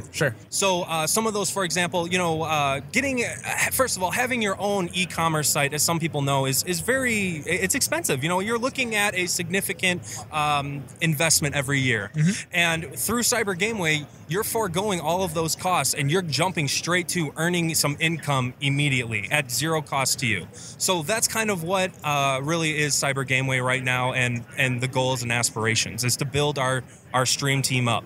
Beautiful. Well, we're here at Midwest Gaming Classic with Cyber Gameway, and what we were talking about a little bit, which I want to get to because this is a very targeted podcast about a very specific game, but what we were talking about in general was like the social nature of gaming, and how as an entertainment mode, there's so much you can do, whether it be speedrunning or streaming or whatever, or even just like playing with your friends. It's not like watching a movie where you sit in silence next to each other and like zone out. What about gaming appeals to you? Man, for gaming, I grew up, my father owned an IT company my entire life. I grew up with a keyboard and mouse in my hand. Nice. You know, at the young age of 2 to 3, playing the original StarCraft. Playing the buddy. Warcraft 2, Duke, Doom, Quake, all the originals. Nice. So I've just always grown and found that the social side of gaming is everything. You know, growing up, especially I'm 26 now, so growing up, going through school, we were always taught, you know, hey, that wasn't really out there. It wasn't in the forefront. Mm-hmm. But I'll tell you what, some of the relationships that I've built and the really friends that are now family that I've made is a beautiful thing with gaming. Oh, absolutely. And we have a Discord server for this show itself, and like it's a pretty vibrant community. It kind of speaks to the social nature of video games, and I think that like gamers kind of get a bad rap for being a little like antisocial and inward, but really like I think that they're very outgoing as long as you find some common ground, and like that's evident in the Discord server. That's evident with all my friends who stream and speedrun and all that. There's no other form of entertainment that's kind of like this. The camaraderie, when you find that group of people, like-minded individuals who join, get involved in your community, it helps it soar. It is a beautiful thing. Yeah, so this is the point I want to make here too. It's like for all those people with gamer tags that were playing Halo 10 years ago, who all your friends finally left you, when Master Chief Collection comes out, make the same gamer tag on Steam so we can all find each other again. Absolutely. I know we here at Cyber Gameway are looking extremely forward to the Halo coming out on PC. Oh, me too. Oh my God, the big team battles. Cyber Gameway will be out there. Awesome. So, to all of our fans, sorry we didn't talk about Zelda, but that, we're talking about games. And check out Cyber Gameway, cybergameway.com. We're here at the Midwest Gaming Classic, and I don't know who you'll hear from next. That's the fun of this. It's like a randomizer, which we talked about. You may have heard about the randomizer by now, but you might not have. Who knows how we're going to edit this episode? Anyway, thank you for being with me, and enjoy the rest of the convention. Hey, thank you for having me, Alex. All right. Bye-bye. Oh, I'm so glad we already did the randomizer part. Well, part of this was there's a lot of callbacks from one interview to another. That's part of what made me decide that maybe we should just do this chronologically today. Oh. I really thought at first, I was like, okay, well, I'll re-edit all the interviews and maybe all the people that talked about Zelda, all the people that talked about this. Narrative. Yeah, a little bit. And then I thought, let's just do this as let's tell the story that we experienced, because then it allows these interviews to reference each other and all of that. So the next part of that experience was a fellow 6'5" media-er Get out. swung by. That was really authentic, Alex. You threw me. I'm keeping this on the air. I thought we were ready to go into the next. I thought it was a perfect transition, but if you want to keep talking, that's cool. It's cool. Should have gone in. Max Olmstead and Jordan Johnson, both the creators of the Top Hat Balloon Show, another 6'5" media show, came by. Now, some of our listeners already heard the first half of my interview with Max Olmstead on my episode with John, where Max talked about our booth and talked about what a Top Hat Balloon Show booth might be like, and we talked a little bit more about 6'5". Then the second half of that interview, we did jump into Zelda. So on my episode with John last week, I basically cut it right as we were about to say, like, all right, let's talk about Zelda. So let's pick that up here. Does that sound good? That sounds great. So you were mentioning, actually, as we were setting up the microphones here, that your first Zelda was actually, I think, Ocarina. It was, yes. Mm-hmm. Yeah, it was. My family actually didn't have a game system when I was a kid. Yeah. And so I would go to people's houses and basically just to play their video games. I'd be like, I would find the children that had the video game systems. Uh-huh. I'd be like, hey, you want to hang out or something? Maybe buy your TV. We could play Ocarina. I don't know. In the general area of your television. Oh, what is this? A Nintendo 64? Oh, weird. Not plugged in. I can just plug it in. I could do that. It'd be fine. But yes. So yeah, that's how I found Ocarina to start, was just seeking out these children with the video game systems. You had a spreadsheet and everything. Going for it. But you know what? That's actually really funny, because that Ocarina of Time is a game that you cannot necessarily play in quick bursts or short spurts, you could say. It's a longer game, especially for the time. Mm-hmm. How did you manage that? Did you have to did you have to really befriend a lot of people? You manipulative jerk. Yeah, that's me. So these friends that I would find. Yes, keep going. Strictly for their video game knowledge, they would be super Zelda fans, and so they could kind of guide me through this period of time where there wasn't the internet. Yeah. So if I got stuck in a game, I would just be stuck, and there would be no. I would have to go buy one of those manuals that I wouldn't buy, and I'd eventually just stop playing a game because of that. But because I had these friends that knew about Zelda, they could kind of guide me through this game. And we would have this sort of Padawan master experience. I like it. So post Ocarina, when's the first time you played a Zelda game on a system that you actually owned? Post Ocarina, the first one that I played was Breath of the Wild. Oh my God! It was God. all the way until the Switch came out, and that was, as you know, the launch title of that system. It was like the only thing you could play, basically. But I just love that one. So fun. Just the open worldness of it. Breath of the Wild's amazing. I'm a huge fan. Yeah. I used to say that my two favorite games were Twilight Princess and Link's Awakening. Link's Awakening being the first Game Boy one. Mm-hmm. My heart still goes out to Link's Awakening. I'm very excited about this Link's Awakening thing that's coming out on Switch. Me too. But that looks fantastic. Twilight Princess got knocked off its pedestal once Breath of the Wild came out because I think Breath of the Wild is actually what I was pretending Twilight Princess was. I was pretending Twilight really Princess. wanting it to be that, but it just wasn't wanting quite it to there. be open world, but it really wasn't. Wanting it, you know what I mean? And wasn't there some weird control kind of stuff in Twilight Princess because it was on Wii, right? So you're right, and I disagree. No, but what I mean is, you're absolutely right. There was some weird controls. Yeah. But Twilight Princess, not too dissimilar from Breath of the Wild, was actually made for the system that came out before the system it actually released on. So I have said on this show, I consider Twilight Princess to be a GameCube game, not a Wii game. Gotcha. It's a GameCube game that got ported to Wii, just like Breath of the Wild technically is a Wii U game that got ported to the Switch. It truly is. Interesting. I So did now not know that. Yeah, this Breath of the Wild sequel will be the first true Switch Zelda game. Wow. Well, I'm looking forward to that one. I mean, that line is so thin that it's a technicality to say that Breath of the Wild is a Wii U game, but it is. But when you play, let me say this to wrap this up then. Twilight Princess played on GameCube makes wonderful sense. It plays a lot like Wind Waker. Right. The buttons are correct, and it feels like the right way to play the game. When you play it on the Wii, it feels like those controls are tacked on. Mm-hmm. So I own the GameCube version of Twilight Princess.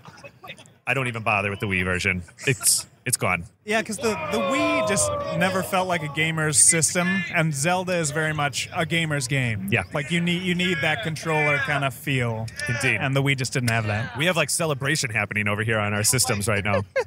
I love it. I think It's wonderful. I think one of our passerbys just did the now infamous A Link to the Past glitch, where you go into the castle and you glitch forward all the way up to Ganon and stuff like Wow. that. I think that's what I was hearing happening. Well, Max, we're going to talk more. Yes, We're going to have you on shows more. If people are interested in checking out your show, the Top Hat Balloon Show, say, where could they find it? Yes, they could find us on the tophatballoonshow.com, as well as on YouTube if you look up Top Hat Balloon Show, and on iTunes as well. Max, thank you so much. Thanks for jumping into the booth here. Wonderful being here. Yeah. I never see you. No, but we talk all the time. Yeah, right? Cool, dude. Enjoy the rest of the event. Thank you.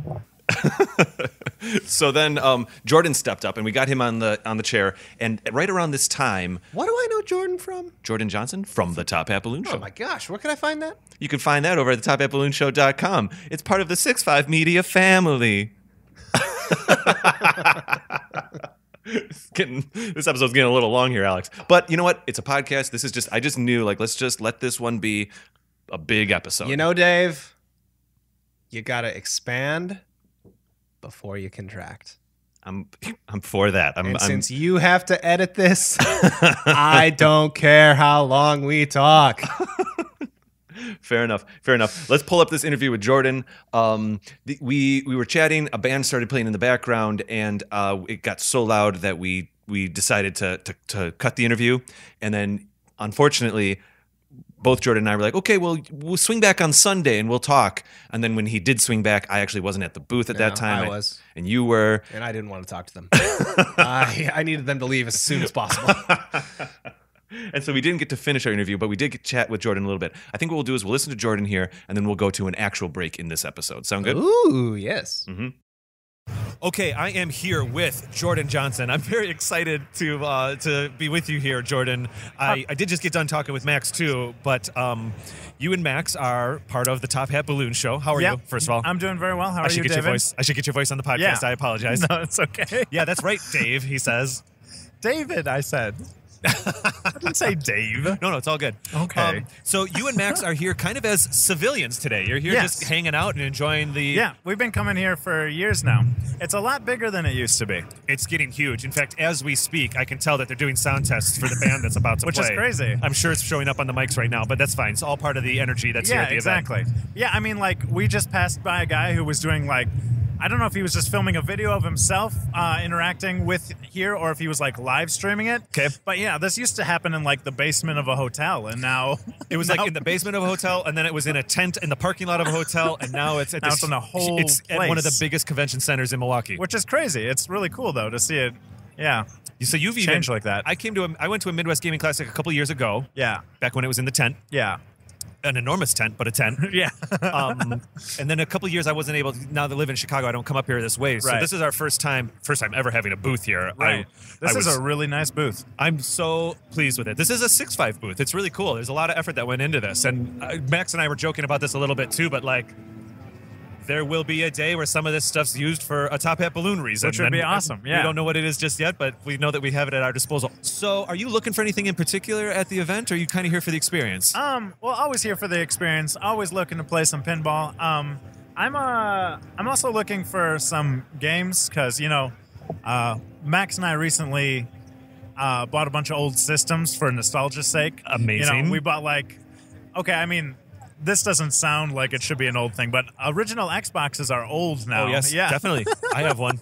Yeah, and we grew up with that. And so we bought that, Nintendo 64. Yep. Maybe a PS2 or something. Yeah, I bought a Super Nintendo recently. Wonderful. And I actually got a Zelda game for that too. I haven't played that one yet. A Link to the Past or something else? It must have to be A Link to the Past, actually. Yes. Everything else for the Super Nintendo is like a ROM hack. Yeah. No, but I got distracted playing like the old Donkey Kong Country and the Super Mario World because those are the really nostalgic ones for me. I agree. Playing up. Yeah, that barely qualifies as a distraction. That's just appropriate to play those games. They're so fun. Yeah, they're good times for sure. That's one of those things like. I was really little when I played Super Nintendo, like at my grandpa's house. Sure. So now when I turn it on, it's like immediately like the music notes like trigger memories. My brain is like, oh my gosh, my whole childhood is just flashing before my eyes. So your favorite Zelda game is probably not A Link to the Past, and I would agree with you on that. But do you have a favorite? Ocarina. The guy before he was Ocarina. I mean, Ocarina of Time is a good one. I actually did play A Link to the Past quite a bit at some point. It wasn't on Super Nintendo though. Maybe it was a virtual console thing or something on Wii or something. There was one I used to play on my Game Boy a lot. So the Link's Awakening. I used to play Link's Awakening That's a lot. one of my favorite But there was Zelda a games. couple different ones I played. After Link's Awakening, then there was the two Oracle games, Oracle of Seasons and Oracle of Ages, and they were for the Game Boy Color. And then there was Minish Cap for the Game Boy Advance. Do any of those sound familiar? Oracle of Ages. Yeah, Ages is a good one. That's the played. time travel one. Yes, that's cool. Very cool. Is that the one where there's like a tower? Yep. Yes. The tower in the middle. Yes. Yeah, and also that came out after Ocarina, so there were Zoras and Gorons and the proper, not the proper kind, but the post Ocarina Zoras. So here's an interesting story. So, my older brother, he's like 10 years older than me. So when I was really little, he had an original Nintendo, and he loved Zelda, and so did I. But I was, too young to understand how to play, and I was really bad at it. And so back then, there wasn't as much. You couldn't go online and just be like, "How do I beat this game?" Yes. So he bought a stack of note cards, and on each note card he drew the screen. Oh my god. And he put them all together. So I remember going into his room and he had like 100 by 100 of these note cards all laid out with the entire map drawn, each screen on each note card, and then on each card he would write like, these are the secrets I've found on this card, or like, this is how you get through this part. That sounds amazing. It was amazing. And like, I didn't understand. I didn't know how to do any of that as a kid, but I always loved just watching my older brother be able to play and beat the games. That must have been like a magical. You must have felt like Indiana Jones looking at those Yeah, note cards, no, like it was this really cool. archive. Yeah, and like I was there as he was like going through and figuring out the things and writing them all down. It was really cool. Yeah, That's amazing. So, yeah, I mean, honestly, let's actually talk about that a little bit. It is interesting how the internet's a wonderful, beautiful thing. But as we've even done review episodes for this show, another Zelda podcast. Yeah. Occasionally, my co-host Kate, who absolutely adores playing Zelda games, but she'll even confess that sometimes she'll hit a walkthrough at a certain point. Yeah. And I've done it too in my time. Right. I try to not reference the internet as much as possible to keep the play right. kind of pure or whatever. Exactly, yeah. But boy, It's that really has changed how you play a game a little Because bit. it used to just be like, I got to a part where I don't know how to do this. I guess I'll wait and come back later when I've cleared my head. Like you can only try again. There not like a at most you talk to someone about it on the schoolyard right. the next and they're week. like, I know how to do this. Yeah. That was like how it was for me. I had an older brother who was like more informed than I was, and he could tell me how to beat it. But yeah, it used I remember even playing Ocarina of Time as a kid, and like the internet was, there, but I wasn't able to use it as Ocarina easily. of Time was like the dial-up days, kind of. Yeah. You'd load a Dial-up page. it was a lot of effort if you wanted to go on the internet. And so, yeah, I remember that game took me literal years to beat because I would play it a bunch and then I'd get stuck and then I'd forget about it for a long time and then come back to it and have to remember where I was stuck and then I would figure out little by little. Sounds like they're playing Sonic in the background. Oh, that's here. definitely Sonic. Yeah, I think the band is up and going. We might push through. We'll see. It's all right. It's all right. We'll see. I mean, I'm going to see you again more this weekend. Yeah, if we lose something here, maybe we can record something again. But yeah, and actually to that point, Miyamoto mentioned that in the original The Legend of Zelda, they put every screen at least has one secret in it. So one little thing to bomb or whatever. Right. And that when you look at that on a map on the internet today, it seems like almost too many secrets. Right. But you have to remember that at that time, maybe people would find 5 of them. Right. Yeah. If you found one, you'd be like, "Oh, that's really cool." And you had to come across them by chance. Right. Yeah. So having over way too many is a great amount when nobody knows where they are. Right. I mean, it could take weeks and months of you chatting with your friends or coworkers about, there's this thing here to get a couple extra rupees. And that's why he wanted to do the note card thing. It's because he could have, because he could have a whole, his whole or a catalog of all the secrets that he's found. Yeah. And he was making an overworld map. Right. Exactly. I love it. It was so good. Cool. So Max was mentioning that you guys are playing Breath of the Wild a little bit. Yes. I haven't in a while. Yeah, but I'm going to get this a little closer to you. Sorry. No, you're fine. But yeah, Max was playing it a lot more than I was. I see. Yeah, I see. It's super fun though. It's so cool. I think we might have to wait. I think we won't be catching much after this. Okay. But anyway, maybe we can grab another cycle later tonight or something. Okay. 'Cause I wanted to talk to you a little bit about Top Hat Balloon Show stuff too. Okay, sure. Sounds good. So there it was, Alex. We cut it there, and I say that we go to break here. But do you have any comments about what Jordan was talking about? Jordan was the second one. Yeah. I was lucky enough to have an older cousin who would do all the legwork for me with regard to drawings and maps and all that stuff. So I didn't have to do any of that garbage. I just went over to your house. Me? Yeah, you. Oh, I didn't realize you were talking about me. I mean, I did do that stuff, but I didn't realize. Right. So I'd inherit the institutional knowledge with regard to Zelda. Yes. And I just had fun. That's cool. So this is what we're gonna do. We're gonna go to break. We'll probably hear a Top Hat Balloon Show ad right now, and we're gonna come back and we have a couple more interviews to get through, and I think we'll just try to hit them very quickly. Okay? Yeah. Right. Some back to back, minimal. Yeah, well, voiceover. we have some guests from other podcasts that we spoke to in the second half that I'm excited to share. Right. And we also talked. I was able to speak to Aiden and Todd Friedman again. They appeared on our Video Game Summit episode. So we have some good stuff coming up. But let's go to break now and keep on going. There's that notification. We have to keep all three now. Yeah, I'll see you on the other side of the break. Bye. Hey everybody, I hope you're enjoying the episode so far. I just wanted to take half a minute here to tell you a little bit about Another Zelda Podcast's Patreon page. We set up our Patreon account about halfway through Season 1, and the support that we've received over there has been humbling, to be honest. I'll just get right down to the details. We are basically offering 3 different tiers for anyone who wants to support Another Zelda Podcast. We have the Sword tier, the White Sword tier, and the Magical Sword tier. We are very proud of ourselves for coming up with those 3 tiers. Essentially, the Sword tier allows people to just say thank you to Another Zelda Podcast, get a little bit of recognition on the website. White Sword offers some additional content, bonus content, extra episodes, little half episodes that we put out, and also all episodes come out a week early with a little bit of commentary on the top and no ads. So you will not be hearing this on a Patreon file. We also finally have our Magical Sword tier, which has all the other things added into it, and also access to an elite Discord channel that we run, which allows us to have a very personal connection with the people of Patreon. To be honest, I have a lot of fun recording the little intros that I add onto the episodes, and also putting together some of these. Well, if we interview someone, sometimes we'll put the uncut interview on our Patreon page. I joke sometimes it's almost like what special features were on DVDs way back in the day. That's what we offer on our Patreon account for the White Sword level and the Magical Sword level. All right, like I said, I don't want to waste too much of your time here. Go check it out at patreon.com, Another Zelda Podcast. You can also find links and a list of our current supporters over on anotherzeldapodcast.com.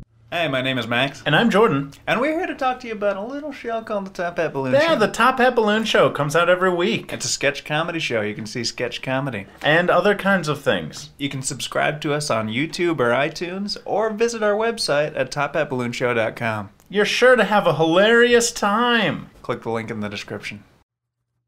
Hey everybody, David Geisler here again to talk to you about a new show from 6.5 Media. It's called The Studio Demands It. Now, 2 gentlemen, T.C. DeWitt and Jim Brzelik, out in California, they're both screenwriters and filmmakers.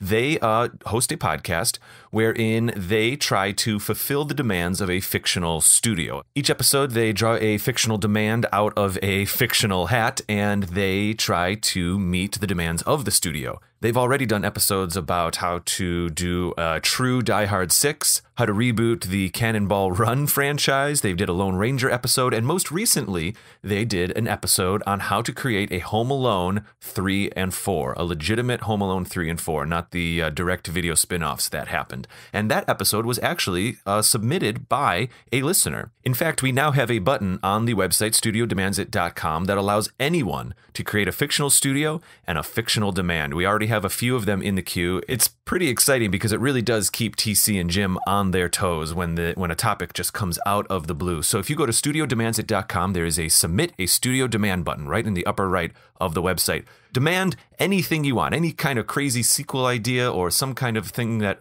a fictional film studio would need, and let's see what we can make these 2 gentlemen have to come up with. I don't care if it's animated dancing monkey romances, or maybe it's just the sequel to, what could it be? Maybe the sequel to Alfonso Cuarón's film Gravity. That'd be pretty interesting. Okay, everybody, back to the show. Check them out.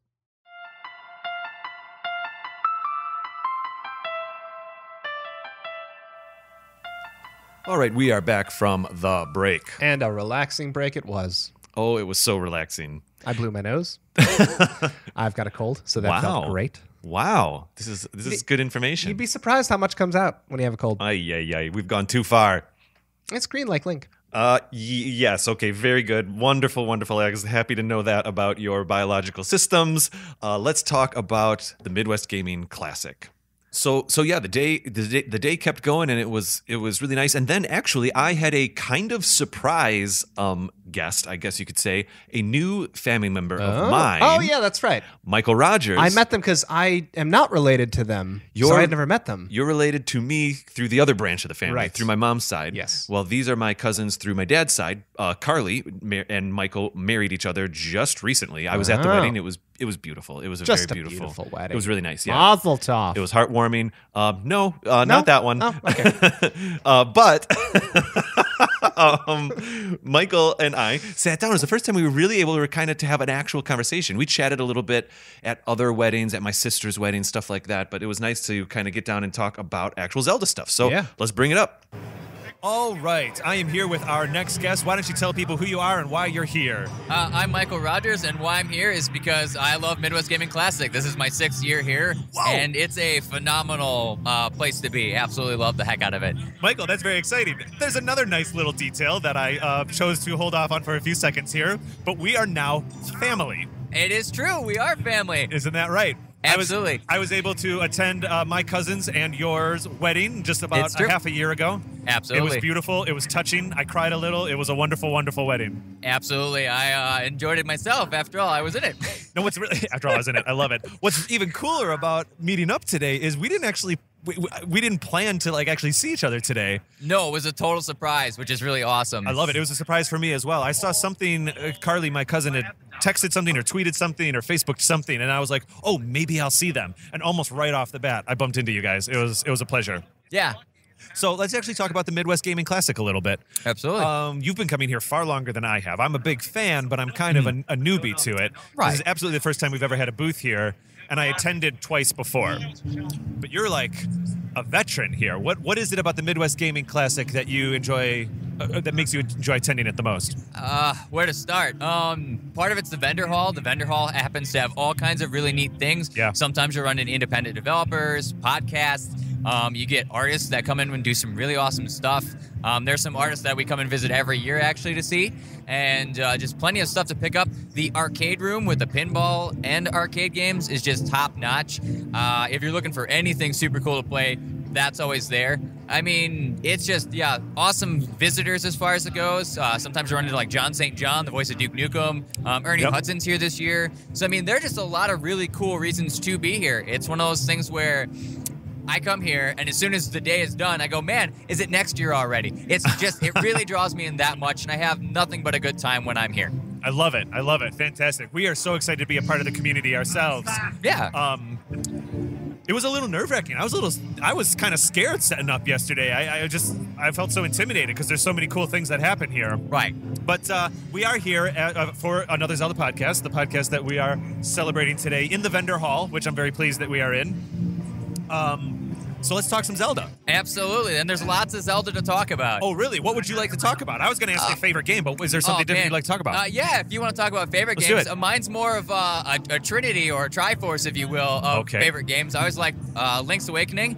We can even say Link's Awakening DX. I the like Game where Boy, this is going. Yep, Oracle of Ages and Oracle Seasons. All of them are Capcom Nintendo games, and they all just play phenomenally. I mean, they've got good platforming elements and even some side-scrolling platforming in there to go with your top-down aspects. Yeah. I'm a big fan of the Game Boy games, big time. Even as we've been recording this show over the last year and a half, we've reviewed a few of them, and it's just reminded me how much I loved them when I played them when they first came out on like the Game Boy Color. You know, now I'll put it on like a TV through a Retron or a Game Boy Player or something like that. Yeah, but Game Boy Advance Player is a great way to do it. There's something about Game Boy Advance. Yeah, right. There's something about holding it down in your hands that still really gives it some magic. So out of those three, then I must ask, is there one that you find yourself always going to? Oh, if I have to pick between the three, the one that I probably go to the most is Link's Awakening. That was one of my first games on the Game Boy. I had an old, fat, black Game Boy I had bought from somebody ages ago when I was a kid. And I just played that game all the time. I know it almost as much as the back of my hand for the most part, and it just is something that always brings back a sense of adventure. I always recognize that Windfish tune, and it just brings back nothing but good memories. Yes. So it's good to see that like they're starting to bring that back to the Switch. I'm very pleased for putting that on the remake. Switch, Yeah, which is very excited. awesome. If I may, I also was happy to see in the trailer that they're sticking, even though they're not going screen by screen scrolling, they're sticking to the grid layout. They're not like reinterpreting the graphics, the actual tiles that were sprites. They're honoring that, and I'm so pleased that that's happening. It's good to see a lot of games kind of sticking to that nowadays. I mean, even Doom did that with when they redid their new series. But so to see that Legend of Zelda is kind of following that vein and not doing a complete overhaul is phenomenal, especially for that game. I like that they're honoring that. I agree. Maybe for something like Samus Returns or that Resident Evil remake that happened on the GameCube, reinterpreting it a little bit is okay. But for Link's Awakening, I want my grid. I don't want it to change too much. No, and it's just great. The items in those games are also really phenomenal too. Yeah, I agree. You get a lot of like Rock's Feather, which is a neat item that's become a little more staple in some of the games. Yeah. And the Pegasus boots, of course, which you can't have a Legend of Zelda without the Pegasus boots half the time. Speaking of the Rock's Feather, there's some guessing that they might map that up to a shoulder button for this remake, by the way, so that you don't have to always switch to it. I think I might prefer that. I'd be okay with that. I think that in the case of adding things like maps or adding in items that are already hotkeyed to something, that's an okay addition to a game. Yeah. It's better for convenience, and it does better to not take away from you playing that. You don't have to pause it, swap items, and then re-go back to that. I agree. That mechanic of only having 2 items on those Game Boy games, to this day, does inhibit the experience, but you just tolerate it. Because you just know, I only have 2 action buttons, this is how it has to be. Well, now on the Switch, if there are a few extra buttons, I think that might be the right choice. Right. I'm hoping that they will update a few of the things that I do find annoying from that game. Ooh, tell me. A good example would be that I believe it's the like Giant's Bracelet that you get in one of the dungeons, and if you don't, if it's not equipped properly when you go up to touch pots or things, it pauses to tell you that you can't lift it up, and that's great. But if I'm accidentally running some direction because I'm trying to get away from a monster or go into another room and I bump an object wrong, and next thing you know, I'm pausing and I have to read that I can't pick this up. That's great and fine and dandy, but it gets really old after the 5th time you accidentally do it. I agree completely. Every time that message comes up, there's a big fat eye roll from me. It's like, oh, I get it. I know. I know, game. I know. I see. Interesting. So how do you feel about Minish Cap then, actually? Minish Cap I actually really do enjoy. Yeah. I think that was a title that doesn't get as much respect as it should. I agree. Because it's from around that Wind Waker time period. And some people don't like the style or the feel of those games. It's Legend of Zelda, so it's hard for me to point fingers at it. I feel that the style was appropriate for the time. I also do like the fact that you do get to see both different worlds by changing size. Yeah. You know, it adds... It's something that a lot of Legend of Zelda games have. You go to the Shadow World, you deal with the regular world. You go into a Phantom World, you deal with the regular world. Yep. This one, you just deal with a size change. Right. You know, and...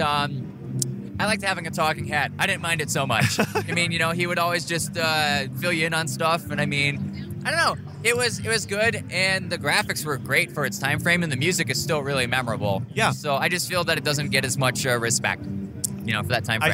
I see. And that one translates very well to the Game Boy player, by the way, because it already has. It did a little bit of that. I think they mapped roll to the R button, actually, now that if I remember correctly. I think so, if I recall. And I mean, like, yeah, with that GameCube controller, it works great.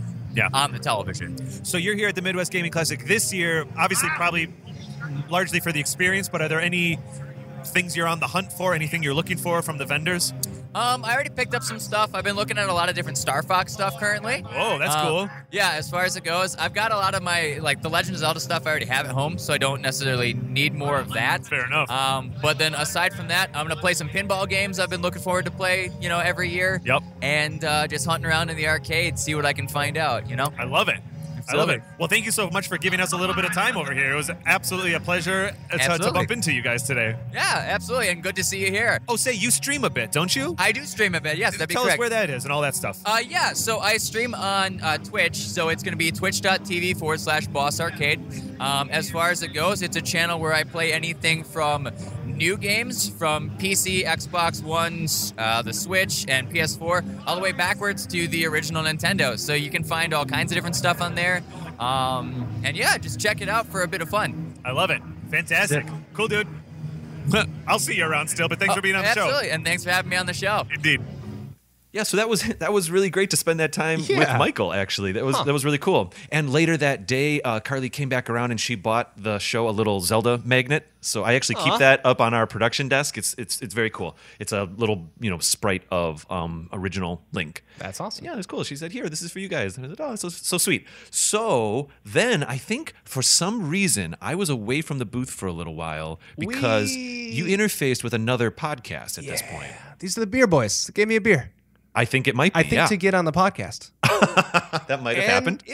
it definitely worked. Weren't they recording their podcast on the other side of the room or something? And so we just went down the line, boom, boom, boom. There's 3 of them, and we're just going to play all 3 in a row. Stoy, Patrick, and Dan. You got it. And actually, if I remember, after listening to the audio files, I wasn't present for some of this, but after listening to the files, you actually kept the recording going because you might recall when you were speaking with Stoy for the first couple minutes, you didn't actually push record, my friend. Right. Oh, yes, that's right. There was so much good content that we don't have recorded because I don't know what I'm doing. No, it's all good. And so then, let's just play these back to back. Stoy, Patrick, and Dan all the way. Okay.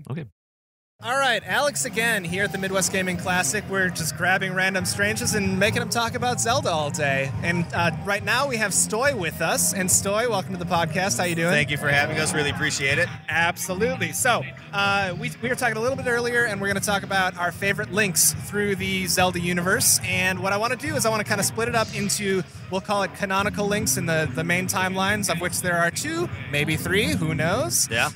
And then the non-canonical links. So your Smash Brothers, your Mario Kart, your Hyrule Warriors.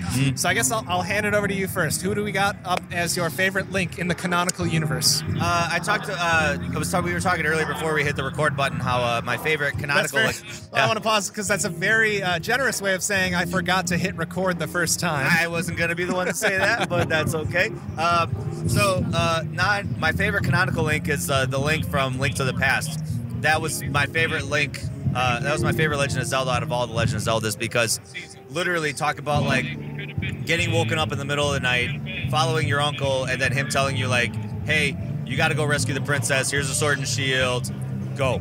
I love that about that link, because you look at games like Breath of the Wild and you look at Ocarina of Time, and you're this androgynous boy child who's woken up, and you're sort of like kind of still out of it for a majority of the game, and you don't know what's going on. You don't know if you're into this or not. But with Link to the Past, you can tell that Link is just like, he's sold from the get-go. Well, yeah, the moment you spin your sword and then the music changes, I mean, he's good to go. Yeah, he's going. He's ready to rock and once roll. you say, like, literally your first objective is the game is rescue the princess. Yeah. I mean, usually you don't see that until like the very end of any of the Legend of Zelda games. That's kind of cool, and I think that's where a lot of people get hung up, myself included, on Link to the Past. Is that first dungeon is it's you can get lost. It's a pretty big area. It's a big temple, we'll call it. Yeah, for sure. I think a lot of people fall off there, but you got to power through, because this is one of the best games in the franchise. Yeah. Listeners to the podcast will know that I don't think any of us really have gotten through it in the past several years, but I think we're all going to have to take another swing at it if it comes out for Switch. I've been meaning to as well. It's like I said, it's my favorite out of all of them, and I've been,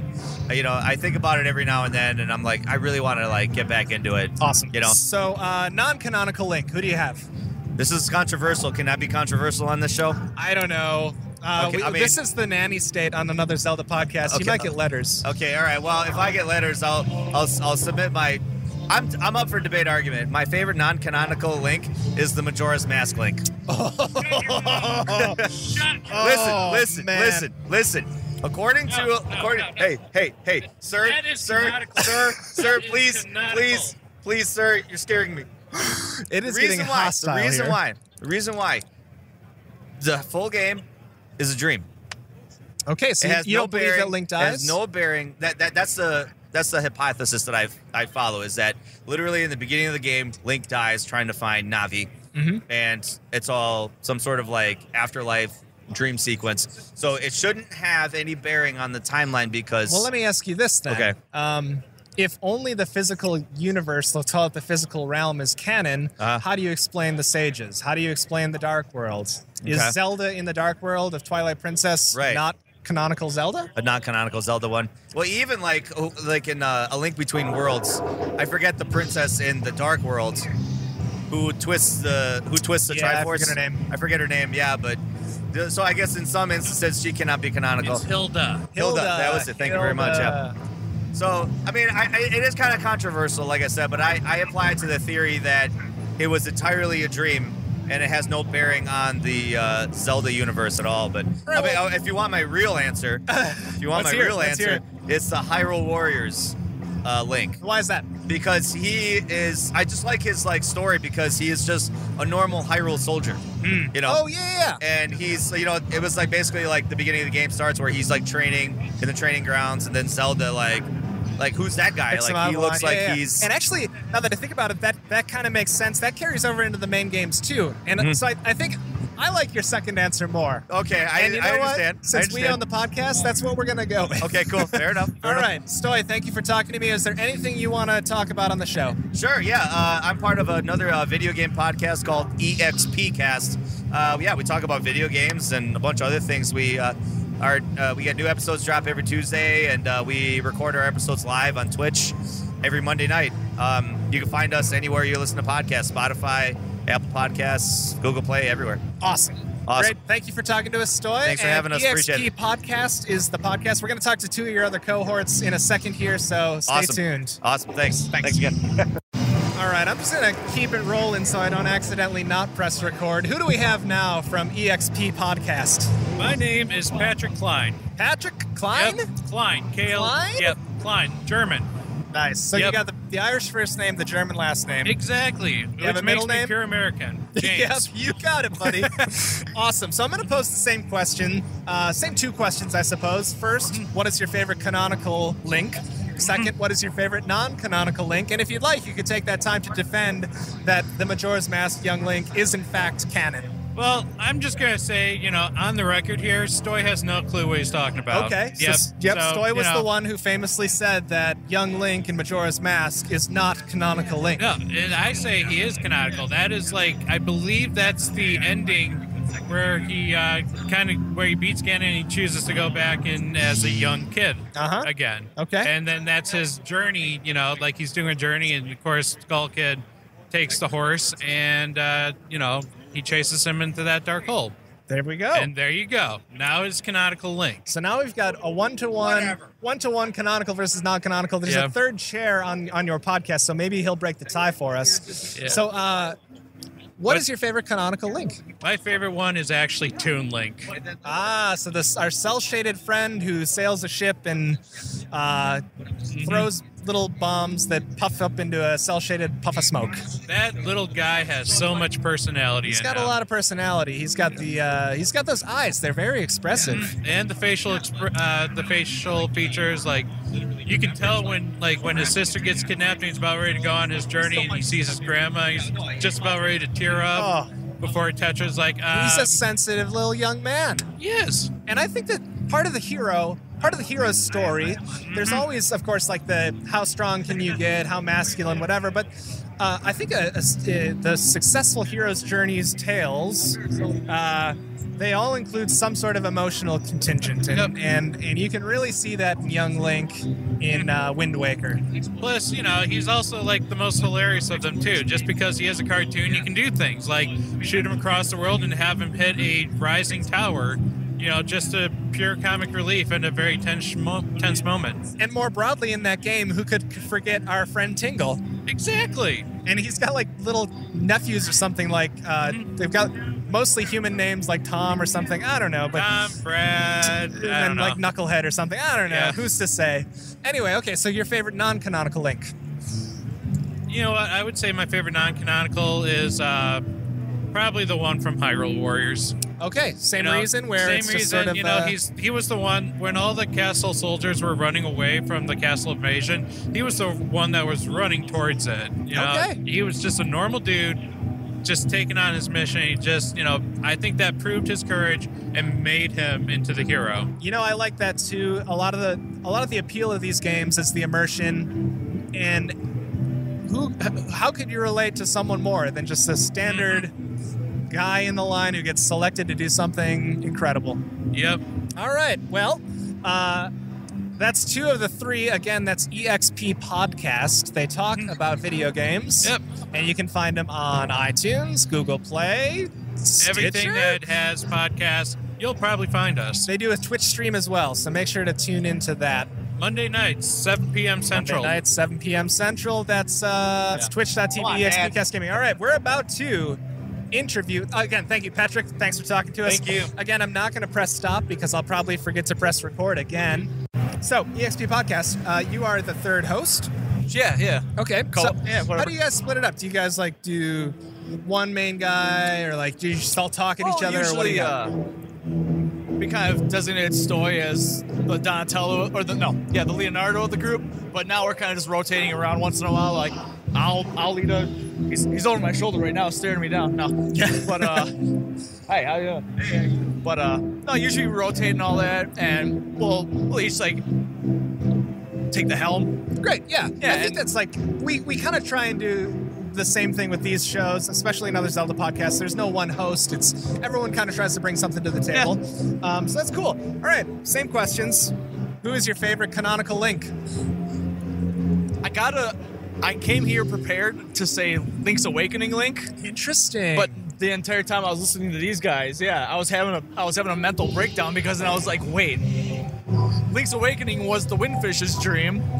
Is it all just a dream? But I was kind of thinking, wait, no, that wasn't a dream of Link. That was just a dream of the island itself. Right. So I was like, so Link did have that adventure, but I don't know. They leave you hanging. Then we get into like the question of like the nature of reality. Oh God! Did it happen or didn't it happen? Even if it only happened in someone's mind, that's real or is it not? Who knows?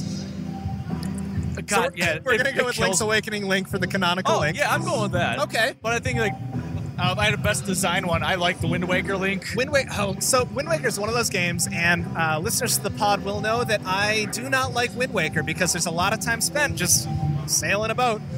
Yeah. Don't love it. Okay, so, but I will say the art style of that game is amazing. Yeah. Well, that's the one thing that sold me on it was the art style, and then like you see a whole bunch of people that they poo-poo it because it's cell shaded, looks like a child, like it's more kid friendly and all that. Well, sure, but I'm like, I love cell shading. I love Okami and all that. I love what's that?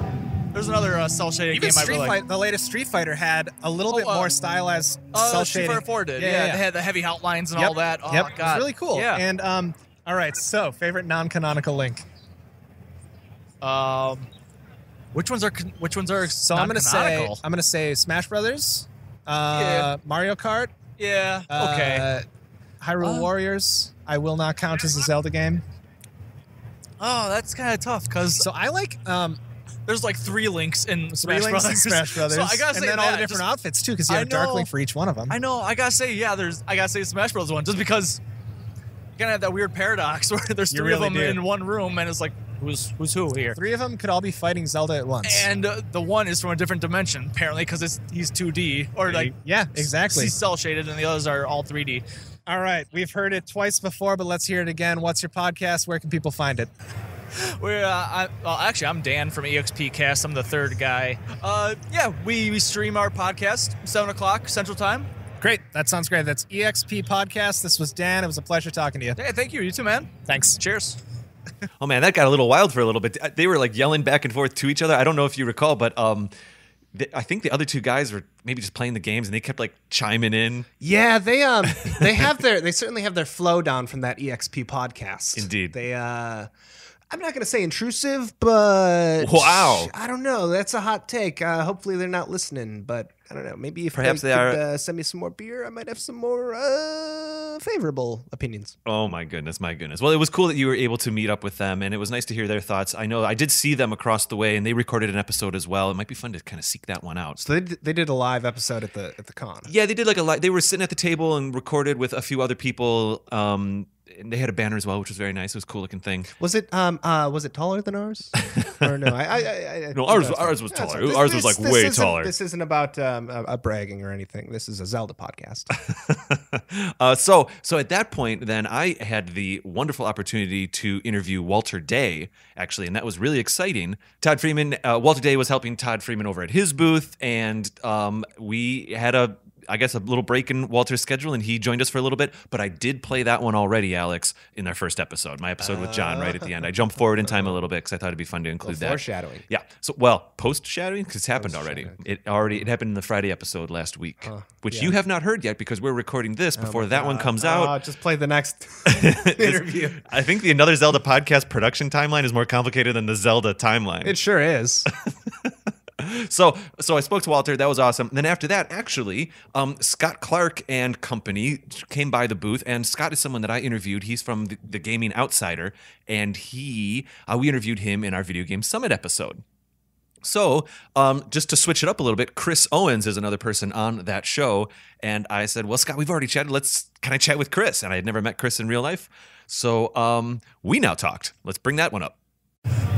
All right, here I am in the Another Zelda podcast booth with my next guest. I'm very excited. Well, why don't you tell my listeners who you are first and who you're with?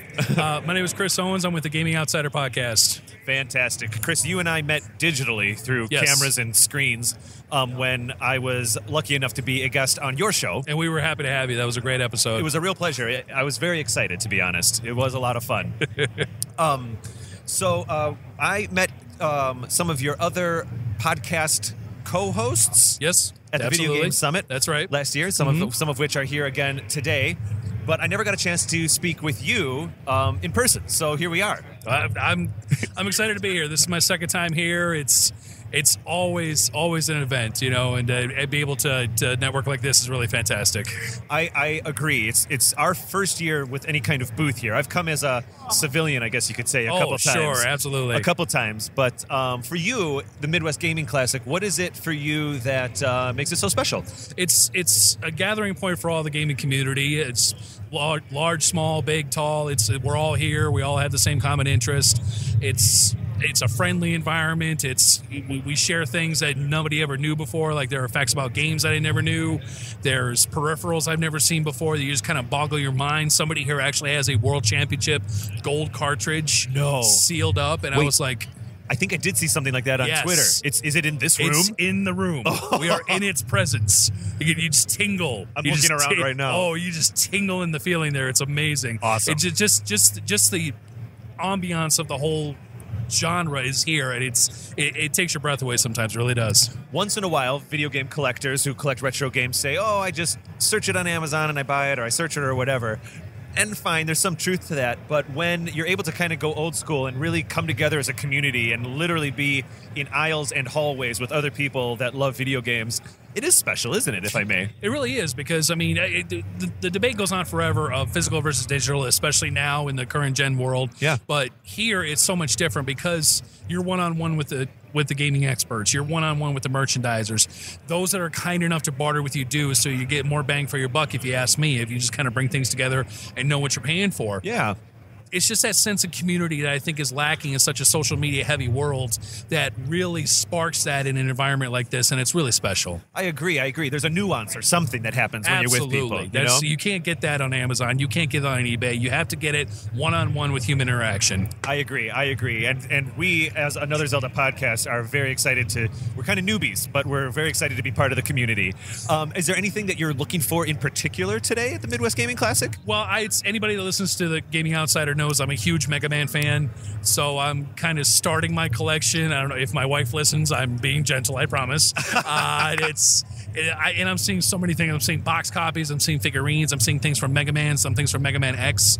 There are rare collectibles out there. It doesn't matter what genre you're in, whether it's Zelda, whether it's Mega Man, whether it's anything in the gaming world you can get. You can find something, and it's something like the MGC where that's always possible. Right. Yeah, absolutely. So when it comes to, since we're on another Zelda podcast, since we're on a Zelda podcast, do you have a particular Zelda game that sticks out for you that you enjoy, a favorite game or a first game or anything like that? It's funny you mentioned that. Just a couple of weeks ago, I beat the original Legend of Zelda for the first time. Nice. And I was just playing on my classic. I just spun it up, and it started going well. I'm like, oh, it's something I never did as a kid was actually beat the original, so I was really cool about that.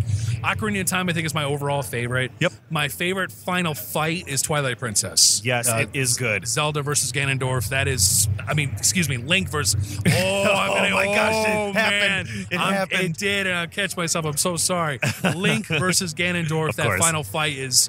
Maybe it's in my top 5 of video games of all time as far as final boss fights. Yeah, and as a little bit of a deep cut to that fight for a little while, it is actually Zelda versus Link in a way, Very isn't true. it? Yes. Go get Zelda first, then Ganon, then Ganondorf off horseback. It's the progression. I mean, the final fight is like it for me, but the progression between Demon Zelda and Ganon, and then going to that final fight, it's incredible. I play it as much as I can. Our season 1 finale was an episode just about Ganon. Yep. And so it essentially became the Ganon fights.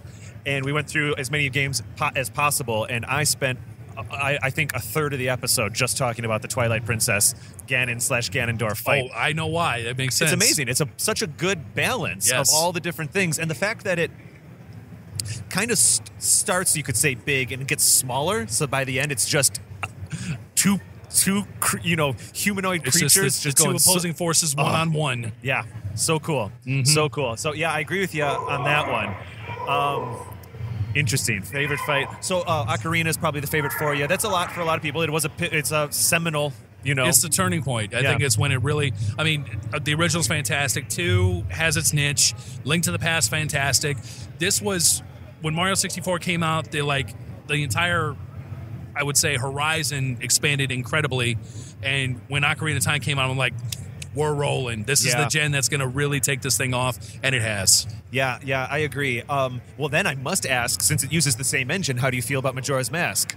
Never played. Okay, fair enough. Never played. It just, I don't know if I just didn't get around to it. I was in college at the time, and things, other things are happening. Would I like to go back and play? Yes, it definitely has some odd intricacies, I would say, with the clock and with other mechanics of the game. I know it's very similar to Ocarina as to how it plays, but just to kind of see what it's all about. I've heard so much about it for 20 years now? Yeah. It's time to go in and really see it for myself. I tell you, we're doing a Majora's Mask review episode next season. It might be fun to have you join us as a first impressions kind of thing. I think I'll have to kind of get my hands on it and play and do that. I think that'd be fun. I've played through Majora's Mask twice in my life, so not too often. It's not a particularly long game. There's only 4 dungeons. Yes. And the first time I played it, I was all in because for me it was just more Ocarina enough. Yes. When it first came out. Oh yeah. The second time I played it, I was kind of like, I don't know if I like this or not because I'd played now Wind Waker and Twilight Princess and all these things, and when you go back to it with a different context, I wasn't sure if I enjoyed it. It's kind of hard to go backwards like that. A little bit. Even in the Zelda world. It's true. Like for example, the very first The Legend of Zelda, when you were just playing, it took me weeks to get used to not being able to walk on an angle, on a diagonal. He would just stair step left and right, left and right. I was trying to get used to on that. That's fair. The single dot map system. I mean, come on. I wouldn't make it anywhere anymore. Why is it even there? It just doesn't make sense. It gives you a reference of where you generally are in some kind of space, but it doesn't mean anything. Oh, my red dot's over on the left. What does that mean? You know That's what I mean? right. Oh, go to the river. I don't know what that means. Absolutely. So Ocarina, Majora's Mask. So yeah, Majora's Mask is, if Ocarina is a beautiful, classic, landscape, epic painting, Majora's Mask is kind of an odd, impressionist painting in an art gallery to the side. I've gotten that feeling. So when I talk about reviews and folks that have played the game and talk about that, Yeah. I get that idea. So, but it intrigues me enough to go back and, like I said, to see how it translates for me in that aspect. Because I, from what I've seen and know, I would agree, but I really had to get into it to know for sure. I would say that going into it with that perspective of knowing that it's a little bit of a love letter. It's very emotional, so it's beautiful in that way. Sometimes it's aesthetically a little uglier than Ocarina, but we don't have to get into it. Absolutely. But with that said, then, that was, Eiji Aonuma's first real directorial debut. And of course, now he's kind of leading the ship with Skyward Sword and Breath of the Wild. May I ask you what your thoughts are on Breath of the Wild?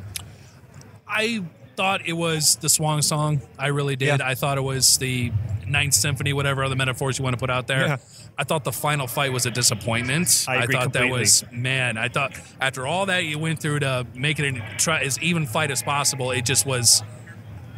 I could have done less and done the same thing. It didn't ruin the game for me because there's enough in the game that you're engaged, intrigued. There were nights I stayed up till 4 a.m. Yep. Not even looking at the clock. I just wanted to go on and see what happens next. And there's still so much to see and do. I know I need to go back and do that, but just the ending. It came real close to ruining for me. It really did. Otherwise, absolutely beautiful game. Yeah, I agree completely. That is definitely, for better or for worse, a about the journey, not about the end kind of game. Yes. And I will say, even as I played it, I kind of got that sense, I think, as most people do. You're kind of like, go save Zelda, but actually spend 200 hours doing all this other stuff if you want. And then when I got to Ganon, I was like, so kind of a weird Resident Evil knockoff, and then... Ganondorf or whatever that thing is, Calamity Ganon, But when actual Ganon, Pig Ganon shows up, you have to try to get hurt. Like, it's not a battle. No. You know what I mean? It's shoot at 4 or 5 targets. That was, the listeners can't see me scratching my head or beating my head right now, but it's, when I saw that at the end, I just kind of went, another light arrow? Okay, we're done. That's like, really? That's how you end it? Come on. I agree. That's one of, if not the worst final fight in Zelda history, in my Certainly opinion. underwhelming. Polar opposites of Twilight Princess. Very much. Yeah. Very much. Oh, so well, since we're doing this, and since you're familiar enough with video games in general, I mean, that's the case with many people here, but I'd like to ask you, we all know that a Breath of the Wild sequel is being made. IG Numa said that it's using the same engine, so it's a little bit of maybe an Ocarina of Majora's Mask thing. I don't know if it'll be that different, but it's definitely using the same engine. Right. What would you like to see in a Breath of the Wild sequel? Or in other words, the next Zelda game? Well, I'd like to see. That's a very good question, actually, because up until the final, I think Breath of the Wild did everything very much right. Yeah. I think the way things respawn after 4 or 5 game days or Yes. whatever, I think they need to do a little bit different. That I understand that you can't just knock everything out and have a desolate world to walk through anymore. That just gets redundant. But I think they need to find a better way to weave that into how you progress and how you play the game. Yeah, you're right. Like if it was geographically based, like if you go into an area and defeat an area, that clock doesn't reset until you leave. Maybe it's something like that where it's the way footsteps are left in the sand on a character, but and I on have a no larger problem scale. with even the old school days when you kind of leave a room and then come back after a while and things are there. Yeah. That's fine, but you don't have to put in a blood moon everything. Oh, by the way, everything just spawned up. That was kind of that was silly. I mean, it really was silly to kind of see. That's how they thought they were clever enough to make that happen, But I will admit, the first time that cutscene happened, I was like, "Ooh, this is so cool!" And by the second time that cutscene happened, I was like, "I get what you're doing. Move along. I mean, you could just do the blood moon and just move on. Trim the fat on that. That's something that you don't have to. I don't want to say that they were. What do you want to say? Not plagiarizing. Mocking the player or something to that effect. You're fine. That. We get it. We're smart enough to know what's happening. So just like you said, just do a little bit, move on, and we can keep playing and enjoying the world. You don't. It's fluff. You don't need that fluff in there. My final question. This one might be tough as well. It's again about a Breath of the Wild sequel. I figured out a way to kind of rephrase it. Clearly, Ganondorf is not in Breath of the Wild. You know what I mean? Yes. A force of nature called Calamity something or other is in there, but it's not even really a character. Right. I've thought about this a lot, and I don't know what the answer is. How could Ganondorf fit into a Breath of the Wild open world type structure? Like, is he an AI character that's moving around like a Dark Samus thing, or is it something different? How could Ganondorf? Maybe it's just the narrative. Like, I don't know. What do you think? It could be something as simple as a narrative, but he's also a sorcerer. Yeah. And we all know how there's sorcerers in every genre of the world, fantasy or otherwise, that it is fit in there somewhere. And he could be, gotten so powerful after being dormant for so long that he's just, kind of built himself up to be in control of this world. That's something similar they did with Ocarina of Time. Yeah. That he was able to do that over a 7-year span between Link transporting between worlds. That's not out of the realm of context to do that. And in a Zelda universe, that's possible. And then somehow he can manifest himself back into the world. It can happen. And it wouldn't be far-fetched. It would work because we expect it as Zelda gamers. So if it's clever enough to happen and pull it off, it would work. I just now realized that, that's the answer. If it could be the Breath of the Wild game with the Twilight Princess ending and maybe a little bit of Ganondorf peppered in, I'd be pretty happy. happy. I'm salivating already. Bring it on. Well, great. Chris, thank you so much for spending some time with us here. Thanks for bringing it on. I can't wait You for the bet. episode to come out and for future projects that I'm sure we will line up for. You bet. Absolutely. Right. Cool, dude. Thank you. Thank you. So that was Chris Owens. It was nice to meet him in person. That was Not actually really cool. Cartridge No, Cartridge Club is our next thing. Our next. Actually, my story next is kind of odd. There was a gentleman who. So as I was at the event, I was always kind of trying to sniff out people that could be potential interviews. So if I saw anybody wearing like a Zelda shirt or some kind of Zelda iconography, a hat or something with a symbol on it, I would honestly kind of go up to them and say, "Hey guys, there's a booth up here or over here. Yeah. We're talking about Zelda stuff. If you come by, let's chat." I remember even trying to bribe your nieces with Doritos to go do that legwork for us. Oh, yes, As on I Sunday. understand it, they weren't that interested, so we still kind of had to go around and find the hats and the shirts and the shoes. But I can ask them about that on our next episode a little bit, what it was like asking people to come do interviews. Mm-hmm. But I do remember that my niece Kira, she had the postcards in hand. She was ready to go. She was like, firing "I them out there." will do it." She stepped out into the aisle, and I think like an ocean of reality washed over her. And Well, you can only imagine how intimidating hundreds of people walking by The might world of be giants. when you're a 9-year-old. Yeah. Hmm. Indeed. So anyway, so this gentleman, I saw him with his Zelda shirt. Fine, whatever. Hours went by, and he was kind of walking near our booth, and I just thought I had already asked many people. You're just kind of poking around, seeing who you might find at an event like this. Some of the people are basically celebrities. Some of the people you're just pulling normal people out of the world, and that's kind of what's nice about a situation like this. So this gentleman who goes by his handle is Musty Hobbit on Twitter. He's already tweeted us. He already appeared. Oh no. Yeah, he already appeared in one of our episodes as listener feedback, but that episode's coming out after this one. But Kate and I recorded it this previous weekend. Hence, follow so far. The Another Zelda I don't podcast need my cue cards timeline. yet. I don't need my grid of cue cards with the world drawn meticulously on it, finding all the secrets in each cell. Oh, that's what we got to do. We got to get Jordan's brother on as a production manager for Another Zelda podcast. There we go. Coming Now together. you're thinking. It's coming together. So I had a conversation with Musty Hobbit, and he is involved with a podcast called the Cartridge Club. And it just happened to be so it's a Cartridge Club, like a book club. They let their listeners know which game they're playing. They do an episode a month or so. They might do filler episodes in the middle, but they do an episode a month where they review or basically have a book club about a game. Kind of neat. Kind of a cool little idea. Very neat. Yeah. For those of us who don't read, I'll play games. And it just happened that they were doing Zelda 2 that month. Now that Zelda 2 episode came out about a week ago as of this recording, and I listened to it, and it was a pleasure. It was a really nice episode to listen to. So I recommend it. Maybe we'll try to add some links or do some tweets. But here we are, all rewinding all the way back to me meeting Musty Hobbit. Let's do it. All right, I am here with our next guest, and actually, I'm going to make this kind of part of the interview here. I'm jumping into this one super cold. I don't even know your name yet. Who are you? So I go online by Musty Hobbit. Okay. I have a YouTube channel called Second Breakfast that I put together, and then I'm also part of an online community called the Cartridge Club, and it's like a book club for games, and it's wholly ironic that you came up to me to talk because we're playing Zelda 2 this month as our game of the month for this for the club. So fascinating. Well, I mean, honestly, I just saw you wearing a Zelda shirt, essentially. And a couple hours later, I passed you again, and you're wearing a Zelda shirt, and I had some downtime, and I thought, I don't even know who this guy is, but he's like Zelda enough that I think I can get an interview with him. Oh, yeah, I had no idea it was going to be such a rewarding venture. There we go. Yeah. So timing is good. Can you talk to me a little bit more about the Cartridge Club? Because I think this is really cool. Yeah. So the Cartridge Club has been going on 6 full years at this point. We're in our 6th season. Initially created by a couple of guys in Nova Scotia who just wanted a reason to talk about Final Fantasy IV with each other and then some friends.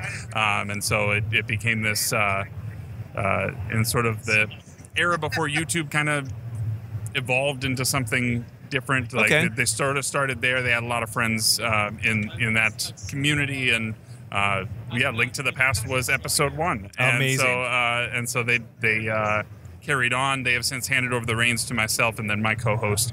And so we're trying to play a Zelda game every year, and this was our first opportunity. So we decided that we wanted to look at the black sheep in the series, and that is Zelda 2. So Yes. Yeah. I had an interview earlier today with a gentleman who I ended up kind of agreeing with him quite a bit, but he loves Zelda 2, The Adventures of Link, and for certain reasons. And as he made his case, he wasn't being a politician about it. He was speaking passionately and realistically. But I was kind of like, "That's right, I do like that part about it. Oh, that's right, I do like that part about it." Yeah. Difficult game though. I think it is very challenging. The biggest thing with Zelda 2 is, okay, fine, you get these items as you progress to make the game easier, but the trade-off then it means that the game's really hard in the beginning until you get some of these skill sets built up. Yeah, it can be. And it's interesting timing because the Switch version, the Switch NES one just released their SP version. So we have people in the club this month who are trying it for the first time and are skipping some of the crunch and the grind from the beginning, which has been good because I feel like people have a hard time approaching the first non-traditional Zelda. Although at that time it wasn't non-traditional.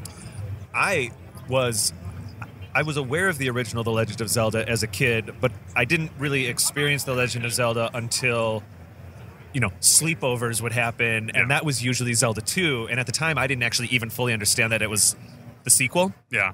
I actually was kind of, you could say, first introduced to Zelda at being a side scroller. To the point where until 4th or 5th grade, I kind of thought like, yeah, Zelda, that's side scroller. But anyway, let me ask you a little bit about. So the Cartridge Club is doing Zelda 2, but do you have a personal favorite game? It's a tough one. It is. There is no right answer. It's like asking what's your favorite song. It's like, well, what mood am I in? Exactly. For me, I think I always gravitate toward the original. That was always my first exposure. It was this unique game that expanded beyond a single screen and the gold cart, and like there's just, I'm so steeped in nostalgia for that game. That was really my, it's so like rooted in my fandom that's got to be it. Yeah, very good. Let's see what's something. Let's do this since we're talking about some of the oddballs of the series. Do you have any thoughts or opinions on Majora's Mask? You're gonna despise me for a second. I haven't played Majora's Mask. That's fine, but that's also part of the culture. That's one of those games that a lot of times people kind of skip. You know, it is an odd offshoot of Ocarina. It's the same engine and everything. We all know that. It's only 4 dungeons, though the playtime's still pretty long, but it's mostly because you're doing a lot of overworld stuff. I would say that it is kind of a beautiful game. It's very artistic. It's like strangely beautiful. Yeah, I have a lot of friends who. I have a friend who is a N64 enthusiast, to say the least. Yeah. And he really likes Majora's Mask. In fact, that was another game the club has played at one point. We did play that. We haven't played Ocarina yet, and we're going to play that next year, I think. Spoiler alert for season 7, but we're in the middle of our Ocarina. Well, we're about to do our Ocarina review episode right now, cool. So I'm like pushing through Spirit Temple right now for the. Oh, nice. I mean, it's like the 7th time I played the game or something, but we try to place all the way through for each review episode that we do. That's very good. How do you? I'm honestly a little bit more curious about your show. How do you structure your podcast and stuff? Can I ask about that? Yeah. So a lot of the time we've been doing a lot of changes because one of the things about taking over for another host who had done 5 years worth of podcasting is that we've had to kind of take what they had put down as a structure and find ways to make it more adapted to us, so that it's not just us putting on their clothes and acting as them. Because it's not authentic. You have to have it come from a real place. Exactly. And we're still trying to figure some of that out. We usually try to find as our guests one super fan and one newcomer. Love it. But we have started. I do a little bit of an intro. I kind of write up a 2 or 3 minute quick blurb that sounds like it's a radio edit type of thing. Yeah. And then we flow right into. We've started flowing right into their actual reviews, overall feelings of the game before we get into the details, because we used to and they used to lead with first impressions. Right. And I think we found that first impressions on a lot of games that we've chosen some very, we played Catherine earlier this season. Yep. And first impressions in some cases are all the same. Like a lot of people just kind of have the same, I heard about it, it was interesting, or it wasn't interesting. Yeah. So by leading with we lead with our overall thoughts, and we flow into, I kind of just let the conversation take us. Yeah. We try and, if it's a story-based game, we usually will tend to walk people through the story, but just to give some context and whatnot. Yeah. Set it up to give context of graphics and. Say, do you guys record in the same space, or do you do Skype recording, Google Hangout? So the club is multi-continental at this point. So we have a couple guys in Europe and a few in Asia, but we use Google Hangouts through YouTube, and we have this. We actually are going to start broadcasting the recording of the show live, with an audience on YouTube. But then taking that audio out of there, which has its own challenges and some things that I wish would be better. But taking that out and then editing that down for audio. So I see. That's how we do it for the most part. But we like the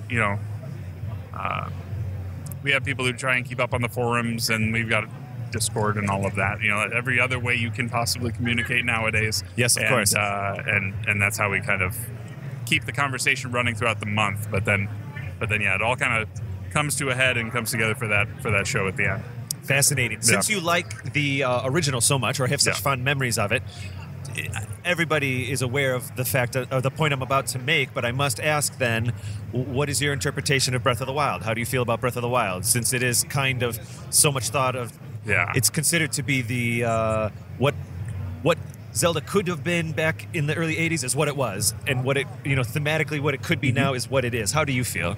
I really enjoyed Breath of the Wild. I did not go to the lengths that some did to experience everything. In fact, it would probably be worth me going back through some point. Yeah. Like a year from now, 2 years from now, and actually playing through it again. Because I kind of fast tracked it. Right. Like I went through it in probably about 40 hours or so, and so I skipped a lot. I'd say 40 hours is staying on the main threads for sure. Yeah, I definitely found my path and stuck to it. But what I think it's a masterpiece of a game. Yeah, I really hope that they do a Majora's Mask to Breath of the Wild, but. I agree. And I mean, there's indications that that's happening. IGN Numa has said that the sequel, in quotes, will use the same engine at least. They're going to use the same engine mechanics, and I'm all for it. Yeah. What I think with regards to the scope of what the NES was capable of, I think there is a lot of parallel. I agree. And there was talk of that 8-bitified version of Breath of the Wild. I really want to see that. I really want that. Yeah, I want to play that. I'm in. Like, put that on your online service. Yes. And like, give us something that's that type of exclusive, and people will flock.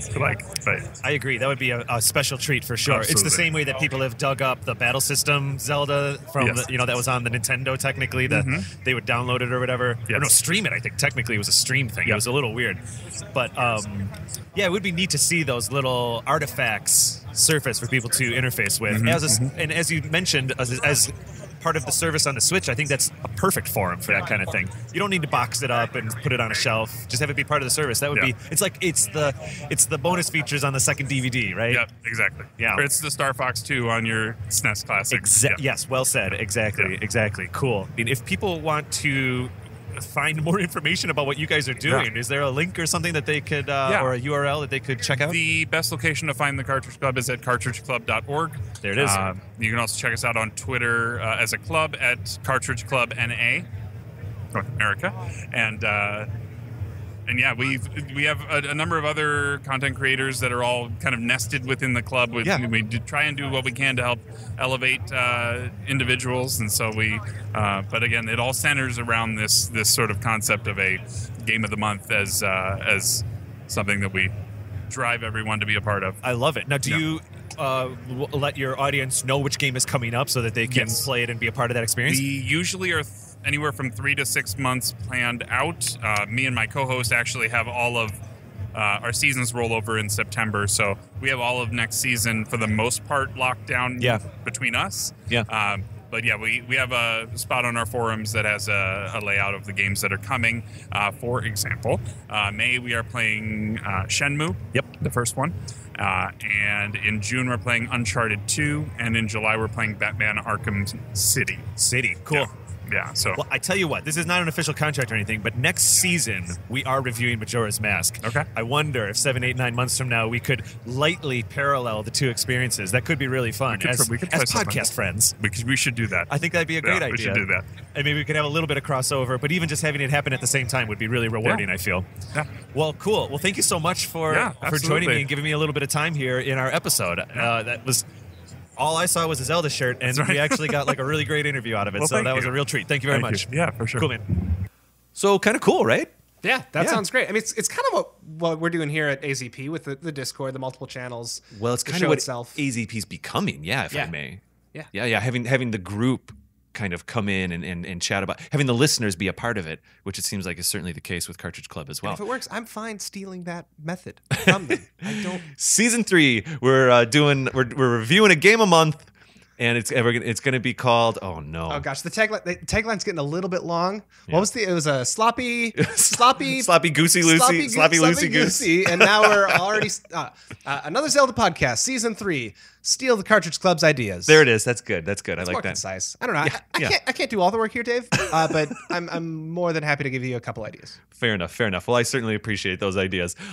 Next, Aiden and Todd, as I spoke about just as we were coming in from the break or leaving for the break, whatever it was, these two gentlemen, it's Todd and his son Aiden. They're very near and dear to my heart because when we first started Another Zelda podcast, Todd was one of the first people that we interfaced with setting up our first booth.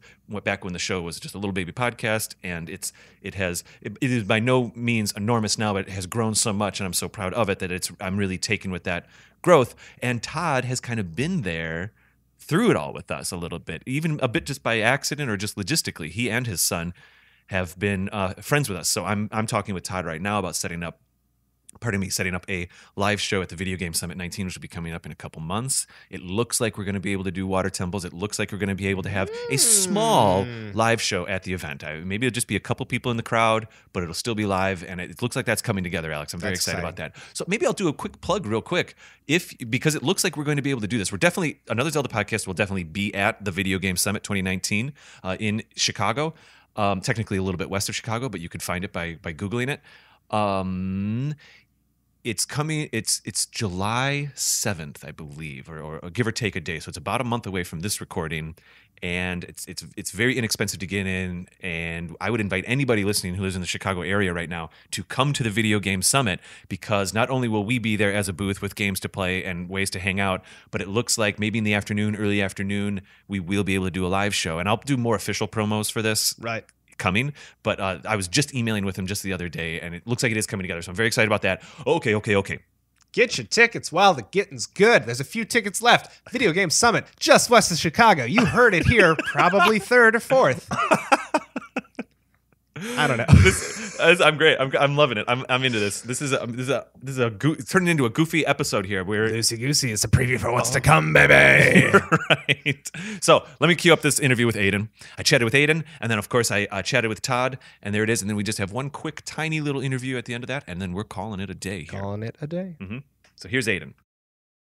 Okay, I am here with my next guest, who is a returning guest, you could say, Aiden Friedman. How are you? Good, and thanks for having me. Yeah, of course. Now, we last chatted back at the Video Game Summit in Chicago in 2018, which was Another Zelda podcast's entry into the expo environment, I guess you could say. Yeah. It was a real pleasure. You helped head that up. I see you have a VGS hat on right now, which is super cool. Uh-huh. And this might sound weird, but why are you at the Midwest Gaming Classic today? Well, I'm mainly here because, like my dad comes here every year. Yeah. But and it's just really fun to come, and I just love the experience of like all the expos and stuff. It is cool. It is cool. We certainly had a good time at the Video Game Summit, and we're very excited to be here as well. Our booth's a little bigger, and actually this is the booth we're bringing to you guys next year. I'm very excited about that. All right. But you have a booth down the way here too, I noticed. Yes. I believe it's for your magazine, isn't that right? How's that going today? What's it like running a booth? It's good. It's really fun to like get behind the scenes for the Midwest Gaming Classic, and it's just Yeah, cool. So actually, let's talk about the magazine a little bit. I enjoy it very much.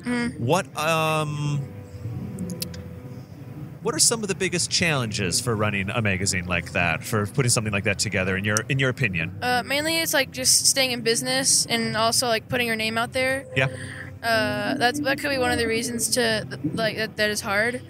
Do you ever have a hard time getting the articles written? People write them on time, or getting stuff filled in on time. Is that ever a stress, or does that work out pretty well? It works out pretty well, considering the magazine only comes out every other month. Yeah, fair enough. I guess that's a good pace. Yeah. And you probably have people that are really excited to be a part of it, I'm sure. So I'm sure they hit their deadlines. Uh-huh. Excellent. What are some of the most rewarding experiences for running a magazine like that for you? Personally, I just like being in it, and it's just the experience of writing the reviews. Yeah. Have you had a favorite review in the last couple months that you've written? No, I can't really say favorites because I like them all. Love it. Nice. Yeah. Nice. Any particular games that really stood out for you then that you reviewed? Probably one of them. It was a couple months ago, but it was Nintendo Labo.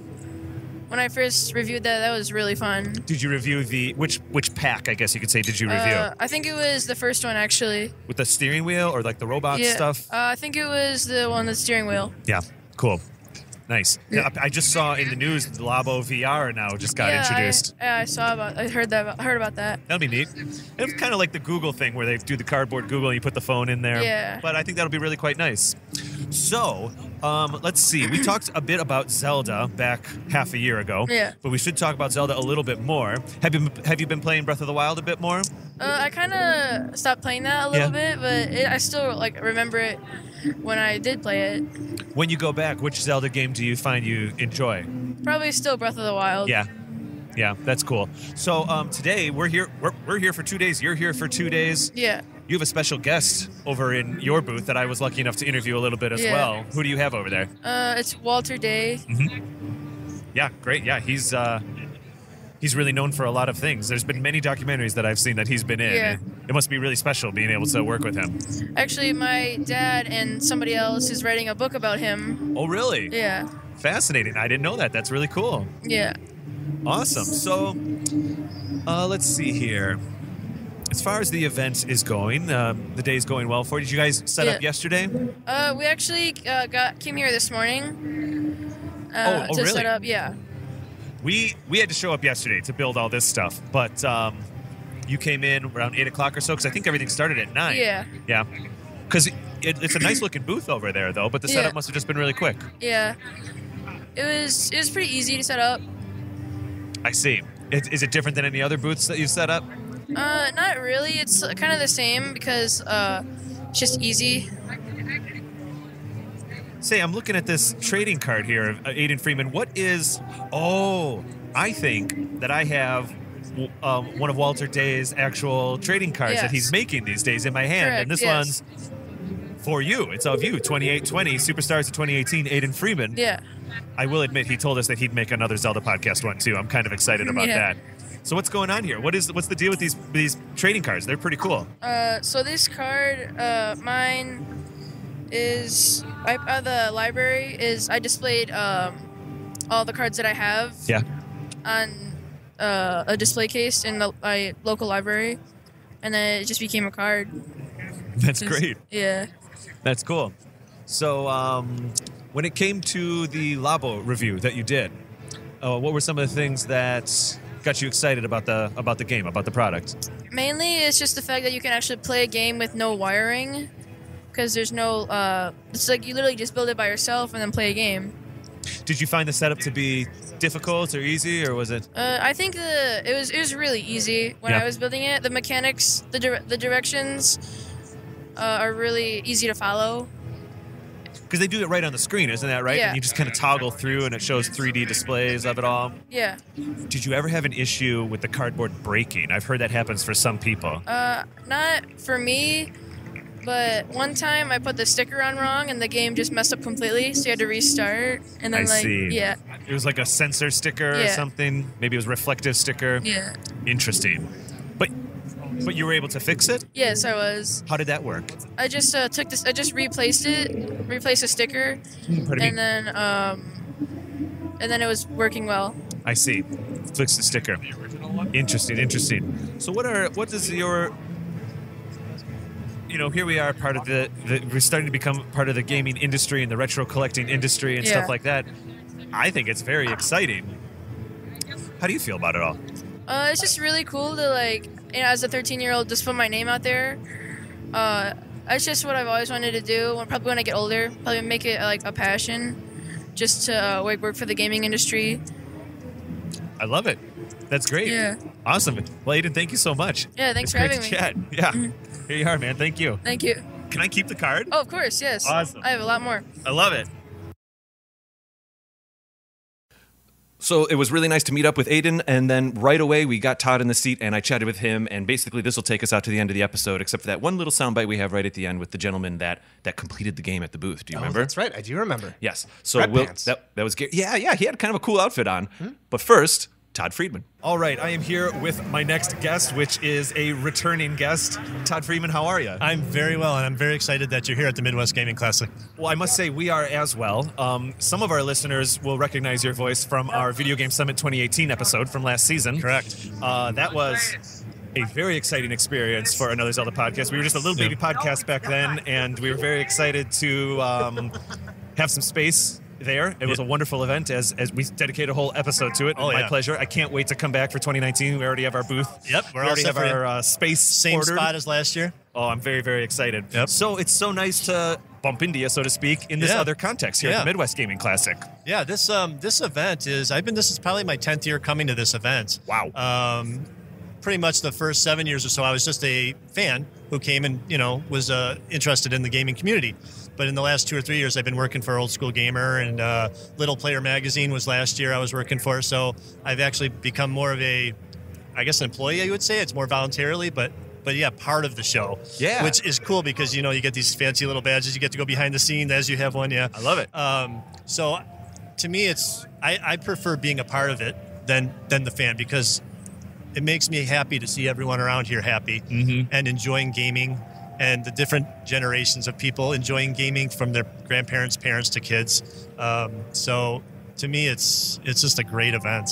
I tell you, we spoke to that point a little bit back in that episode for the VGS about how I think we spoke to, how the event is great for families, younger people. That's the thing that's interesting about retro games, if I may, is that it can pull kids and adults together. Yeah. If it's if it's like E3, fine, adults can still be interested in that. But with the retro stuff, there's something historic. There's a nice glue there, if I may. Well, what I feel it is people who grew up in the 80s, even the 70s, 80s, 90s, and they played video games, when they had children, they have something in common, like the video game world. Yeah. Yes, there's the difference PS4s and the Xboxes, but the adults have something to talk about with their children when they grew up. And so when the kids play the retro games, they realize that those are fun as well, and then they can, play together. I agree. Yeah. And I've noticed something just today, and I noticed it a bit at the Video Game Summit. The younger kids don't mind playing old video games. Exactly. Well, this is how I feel. Like nowadays, some of the controllers are very complex. Yeah. Even PC gaming is very complex.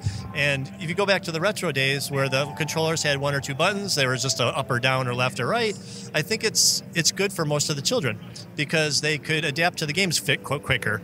Yes, the graphics weren't like they were today, but I think that's what makes it as well in the eyes of children, because it's new. They've never seen things like that before. I agree. I mean, there's the obvious kind of pixel art trend that's happening that I think blurs that line even more for a kid who's playing a game that's 30 years old, or playing Shovel Knight or something like that. That's like newer. It doesn't even look that much different. Exactly. Which is kind of cool. But I have a 5-year-old niece and a 7-year-old niece, and they've never once. I've had them play Nintendo 64 games, DS games. They've never once commented on the graphics.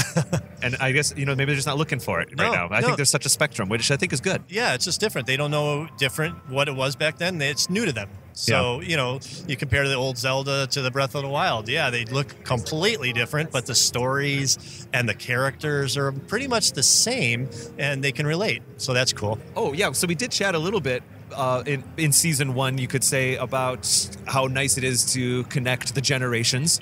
And I just want to say, on a personal note, I feel like that conversation that we had on that episode kind of kicked something off with the Another Zelda podcast audience, because we started getting a bunch of reviews and tweets, people telling us, yes, we listen to the show with our kids and stuff. And it was really cool. It started a little micro conversation. Oh, that's great. That seeded out of Video Game Summit, and I was really pleased about that. Yeah, and that really makes me happy, because I don't know how to explain it. I like earlier today I brought Walter over for you to meet and to be on your podcast. Yes. And to me, it makes me feel really happy to get people from other communities together, bonding about gaming. And when I hear stories like you just told me about the kids and listening with their parents, it makes me really happy, because to me it's really important for the families to get together. And gaming is one of the most popular things in the world today. Yep. Up with movies and music. I mean, So to me, those stories really make me happy. It's a neat thing. I do feel that you and I are definitely on the same page with those kinds of thoughts. Yeah. So let's see. Let's have some fun and talk about Zelda stuff. Yeah. Now, obviously, we did favorite Zelda game and everything a year ago. Sure. I want to remix it a little bit. Actually, I've been watching streaming online with Link's Awakening, I think it is, or there's a lot of streaming online of the old Nintendo games of Zelda, and it's really hot right now on Twitch. And I don't know if you've seen that community. I wonder it's because the ROMs are really easy to run right now? Maybe. And I'm wondering why those games, I mean, you can go to Twitch and there's, Ocarina of Time is on there, and Link's Awakening and Four Swords. A lot of these games are streaming now, and people are watching it, which is cool. because it's not just online, Fortnite stuff. It's the old Zeldas they're playing online. It's really taken off. I don't know if you've caught on to that. I haven't. I used to watch Twitch quite a bit. I used to have it kind of run in the background while I worked on stuff. But this past year, with everything kind of growing, it's faded a bit. I'm gonna have to check this out. You do, yeah. Just search any of the Zelda games from back in the '90s or even the '80s, like the old original. People, that's what I want to talk about. What's that? I saw a guy on Twitch. He's doing speed runs for the original Zelda.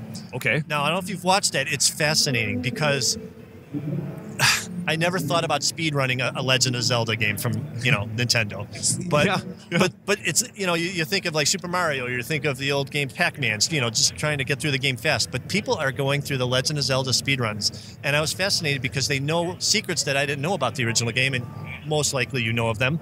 But there's ways to get more bombs, to get different doors open. Interesting. There's some parts where you bomb yourself to get you pushed through a secret wall. Yes.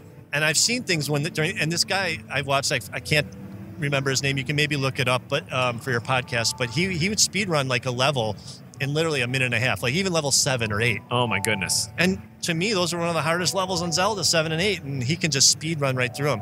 And I'm gonna have to check this out. You got to check it out. It's fascinating. Yeah. But I think my point was I'm very excited that those kind of games are in the new generation, like speed runs. Yeah, that is interesting. Online streaming. Yeah, it's pretty neat. How it's come back around. I guess. Well, I was speaking to Walter about this a little bit. When you can't, Zelda's not really a score game, right? You know what I mean? Right. So maybe it does become about the different ways you can move through the game or something like that. Yeah, like I said, you got to check it out. It's hard to explain, but a speed run in Zelda is fascinating. This is going to be next time I'm just like working on graphics. Yeah, I'm putting it up. Put it in the background. It's amazing to watch. So you write for the Old School Gamer magazine, and of course the booth is here, which is very exciting. Yes. But I think you have some other projects going on too. We were chatting about it in the hallway just a bit. Yeah, so I've also become, just based on my experience and knowledge of the gaming world, been nominated to be the chairperson of the International Video Game Hall of Fame. Very cool. I'm on the nomination committee. So basically what that means is I'm in charge of a committee that is responsible for getting the public to vote on their favorite games or gamers of the last 40 years. And the International Video Game Hall of Fame, which debuted in 2010 in Iowa, is again coming back to Ottumwa, Iowa, and it'll be in October. And nominations are online as we speak. You can go online and submit your favorite game. So being in the Zelda podcast, we encourage people to vote for Zelda being into the Hall of Fame. I tell you what, yeah. I do know that last year Breath of the Wild was in the Hall of Fame because of the current era game. I mean, it was back then, it was kind of the best of the best. Yeah. But the old school Zelda games, I just think deserve to be in the Hall of Fame. I mean, I agree. There's a ton of them. So full disclosure, this episode will come out about a month after we record, but I would love to include some links in our show notes and stuff like that. Yeah. So if you go to ivgoff.info, so it's IVGHOF.info, it's the whole history of the International Video Game Hall of Fame. So when this does air, the nominations will be complete, but then you can go on and vote for your favorite top 5 people when we come out with the nominations. So hopefully Zelda will be there. I'm sure it will be. I will be voting for it. Awesome. But if we can get everyone to vote for Zelda, we'll induct them in the Hall of Fame, and maybe we'll get you guys out there to do a podcast. I tell you what, we're just looking for excuses. Yeah. We're just looking for excuses for episodes. That'd be very exciting. Yeah. So it's funny. I try to get myself involved in as many things as I can. I don't have time, obviously, for everything. I try to make time. But this Old School Gamer magazine, the Hall of Fame, I also write for Retro Gaming Times, and the Video Game Summit are things that I'm really passionate about. Good way to spend your days, if I may. Yeah. And I don't do it for a career or a living. I do it for the goodness of my heart and making people happy. That's important to me. I hope that's why most of us do it. I like it a lot. Yeah. Well, Todd, this was a pleasure seeing you again. Thank you so much for having me. Just absolutely, it's weird for me because I was so nervous at the Video Game Summit meeting all of you and stuff, and now I'm feeling a little bit more you're part of the family, yeah, just a little bit. Absolutely, it's a good feeling. And when I knew you were here, but I couldn't find you, and when I saw the sign, I go, Aiden, we got to come over here and go right to them because I was so happy to see your booth, and it looks amazing. So we worked hard on this booth. I'm very proud of it. It's very good, and that makes me feel great. It makes me feel welcome and a part of the community. So thank you very much. You're very welcome. And I've done a really good service to promote your podcast. I've spread the word. I put it on all my links. Wonderful. And I'm hoping I just know this thing's going to be the best. I'm very, very grateful indeed, You're welcome. and hopefully we continue sharing back and forth with all the different things. Oh Very yeah, excited. absolutely. Thank you so much. All right, cool, man. Yeah, thank All you. right, yep. Thanks for having me. So that was great. Todd's great. Oh, he's a cool guy. I enjoy being his friend in the industry Right. of game media. Yeah, you're kind of behind the scenes now with him. Yeah, it's cool. Right. Yes, indeed. And it'll be nice to reconnect with him at his convention, the Yeah. Video Game Summit. Perfect. So I had my notes wrong here. We have one more. We have Gary, who you spoke to. Man, we got some hot takes coming your way, Why don't you set this up? Because we're almost done with this episode. Well, I babble on incessantly in the actual recording, but I'll keep it brief here and say that this guy has a particular take on The Legend of Zelda: Breath of the Wild. All right, Alex again here at the Midwest Gaming Classic. And we've been talking about a lot of things, all Zelda. We've been talking about your favorite links. We've been talking about your favorite timelines, your favorite non-canonical links, your what have yous. But now we have a treat for you listeners. We managed to find the only person in the convention center who hates The Legend of Zelda: Breath of the Wild for the Switch and Wii U. And I'm going to allow him to take it away. His name's Gary. He's got some panels here this weekend, but he took time out of his busy schedule to be bumped twice and then finally make it onto the podcast. Gary, how are you? I am tired. My voice is hanging in there, which is a good thing. But I am enjoying having fun with hobbies here as far as just a celebration of everything gaming except Breath of the Wild. Well, you know what? One thing, I'm gonna steal the phrase "having fun with hobbies." I think that is great and a great way to sum up what conventions are. So, Breath of the Wild, why do you hate it? Why do you insist on being so wrong? Not wrong. First of all, it's not a Zelda game. It is completely and totally Minecraft in the Zelda universe. Yeah, but Zelda's in it. So here's honestly where, and I honestly think part of my issue with the game is the way that it's designed and where some modern gaming has gone. Sure. My favorite Zeldas of all time, I love Link to the Past. I think it's a masterpiece. The original one I think is great too. I'm actually one of the few people, I like Twilight Princess. And I know You're talking to two people whose Twilight Princess is in their top 3. Yeah, I mean, Twilight Princess I think is a really... okay. It's for people who like to read. Not only do I like Twilight Princess, I like Twilight Princess on the Wii, which nobody likes. So here's what I look at Breath of the Wild as, is the fact that a lot of people early on, you can speedrun it. You can beat it in a couple hours. Okay. I don't care about beating a game. I want to complete a game. So I don't want to go and just beat the end boss and be done with it. I want to enjoy the journey. And for me, Breath of the Wild, have you seen Clerks 2? I have. Okay. So Randall, who was in Clerks 2. First of all, I have to agree, there is only one return. It's not of the king, it's of the Jedi. Also not a Rey fan, by the way. But what I will say is he talked about Lord of the Rings and the fact that even the trees in that movie walked and meandered. And I felt in Breath of the Wild, until you get the horses, that's all you do. I can get past the weapons breaking. For me, it is too much of an open world. I like you have to beat boss A. It's the Mega Man format. Right, sure, of course. Where you beat this boss, or you go into this dungeon, you get this weapon, helps you beat that boss. Interesting. So on and so forth. So the one thing that I criticized about the series until Breath of the Wild was that there was too much of that. There was too much of single-use weapons. You would use them in one dungeon, and then you were done with it. But you also had other weapons. If you look like looking at Link to the Past, the hook shot. Yes. It's one of those where, it can help you get past gaps and whatnot, but it becomes a really valuable weapon. I would say even more so than the boomerang, just because of the versatility. That it doesn't stun, it actually attacks and damages. Yes. You can retrieve not just weapons, but rupees and hearts and whatnot, and you can also cross caverns. So I think that's one of those where they allowed you to think outside the box with how you wanted to utilize it. And certainly one of the more important weapons in Gerudo Fortress and Ocarina of Time. Right. Because like you said, you're not just, you can't run out of arrows. You can use it to attack or knock out the Gerudo warriors at any point. So what I will say about Breath of the Wild is I think that it's a good foundation and a good engine for a potentially good Zelda game. If you make it a little more linear, if you make it so like the divine beasts meant something, that they weren't just like a half-baked puzzle. It's a beautiful game. It's stunning, and the score is amazing. Score is amazing. I do love the inventory system where you can break down weapons and things. What I will say is, they didn't go far enough with it. There's games like Witcher 3 where you have an inventory system that breaks as well, but you have the opportunity to fix it. And even if they just took that step in Breath of the Wild, I think it would have been way more effective, because what ended up happening is I was afraid of breaking this cool new weapon, so I never used it. Exactly. So I would almost say, if you look at a completely different type of game, but look at Resident Evil 4. Sure. The way you could combine, because in Breath of the Wild you have the cooking and the crafting, which I was not a fan of, but in Resident Evil you had a way where if you combined A plus B and you got C, it actually had a definitive use. Sure. Versus, okay, you can eat this and it will actually make you sicker instead of better. Right? Right.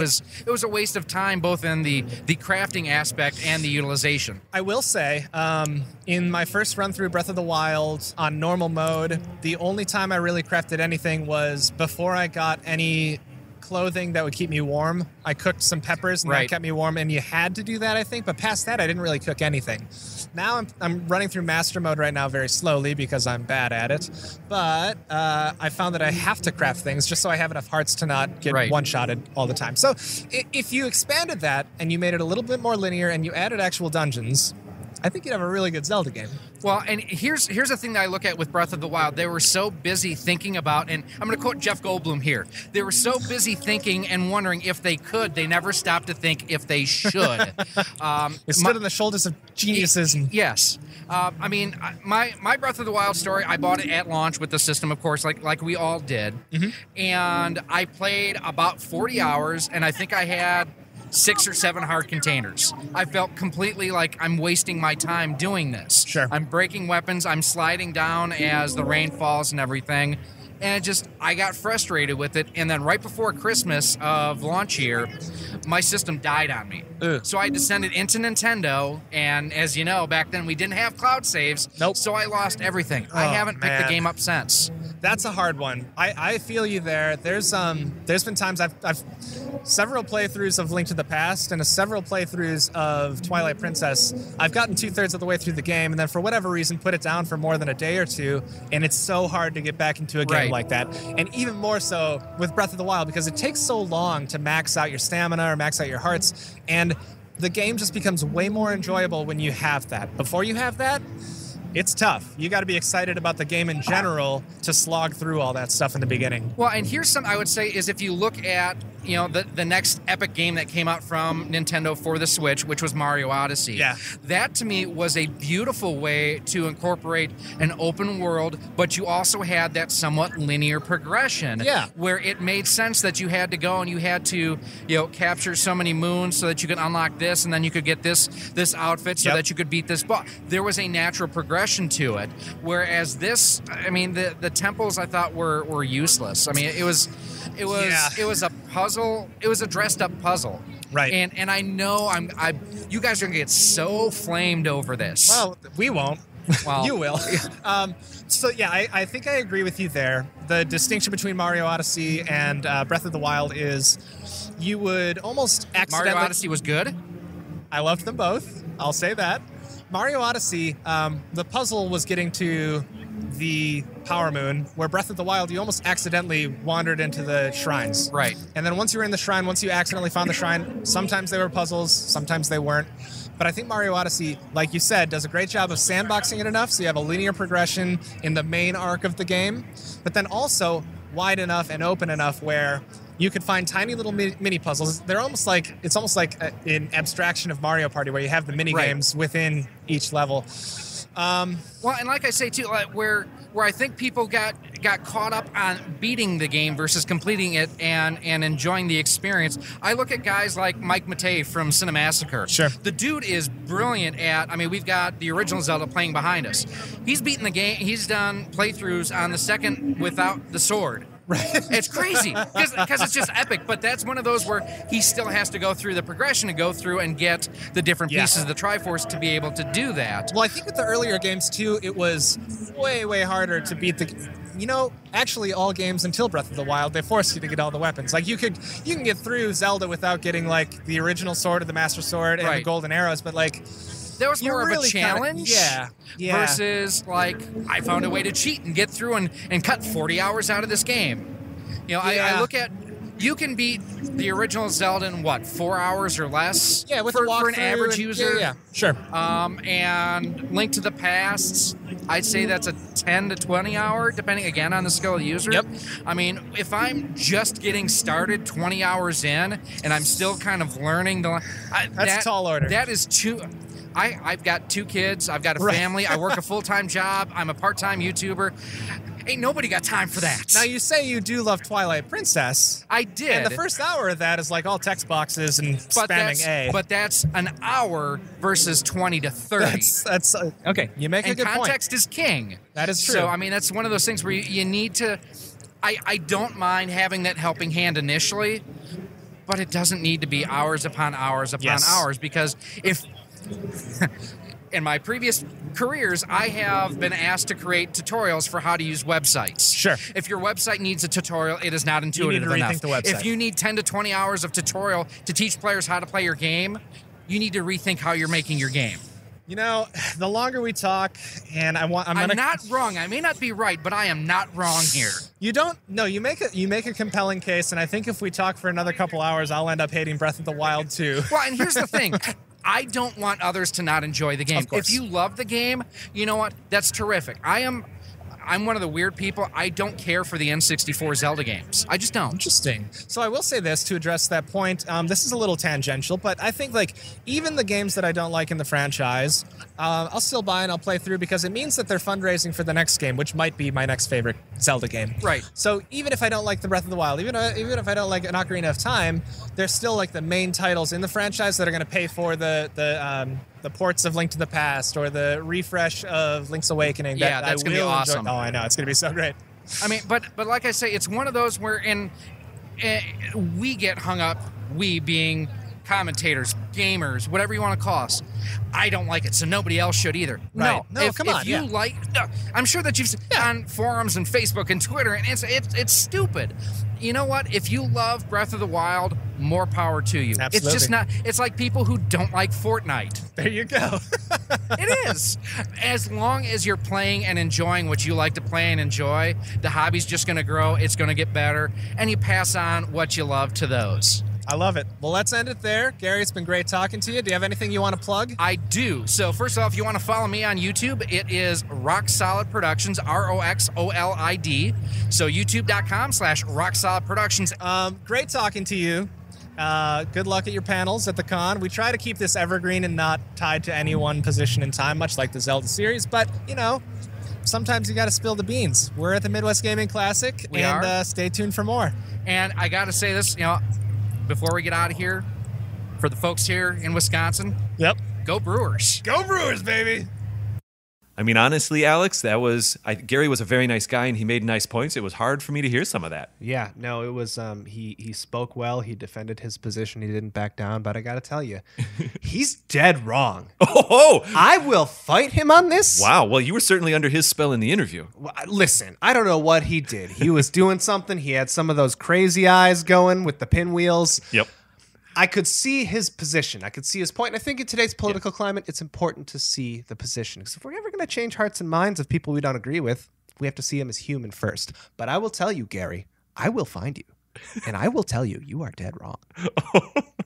That game is a masterpiece. I'm sorry. You're going. You've got a whole thing happening here. Well, no, I'm backtracking not only on what I said with Gary, but what I said earlier in the episode as well, that I think it would be a perfect game if there were more dungeons, more puzzles. But it's beautiful, Dave. Yeah, I think it's a good game. I think it's wonderful as well. We'll see. I always end that by saying we'll see what happens in the sequel. I hope only good things. So last but not least, we had a gentleman who for a couple hours ended up playing the Legend of Zelda at our booth, the original, on one of our TVs, the original The Legend of Zelda, and he was playing, and I didn't pay too much attention. I started noticing he was getting a bunch of items, and started noticing he was getting items before going to dungeons. And you and I were chatting about some other stuff, and we'd kind of look up on the big screen, and slowly but surely, over the course of the afternoon, both of us noticed, like, he's going for it. This guy's playing the game. Yeah. This guy's going from start to finish, and he knows what he's doing. he got the magical sword before he even went to like the first dungeon or something like that. Like this guy has a plan. So we started paying attention, and lo and behold, by the time that towards the end of the evening, Juan Torres ended up beating The Legend of Zelda right there on the spot. Start no game to finish. Overs. It was close in the last dungeon. He that's level right. 9, I think, right? Like he had to end up using the red potion prematurely. I think. Yeah. Earlier than he wanted to, for sure. There was definitely some drama there. There was some drama. And so he got to it. And actually, Scott and Chris and a few other folks were kind of hanging out watching the end of it.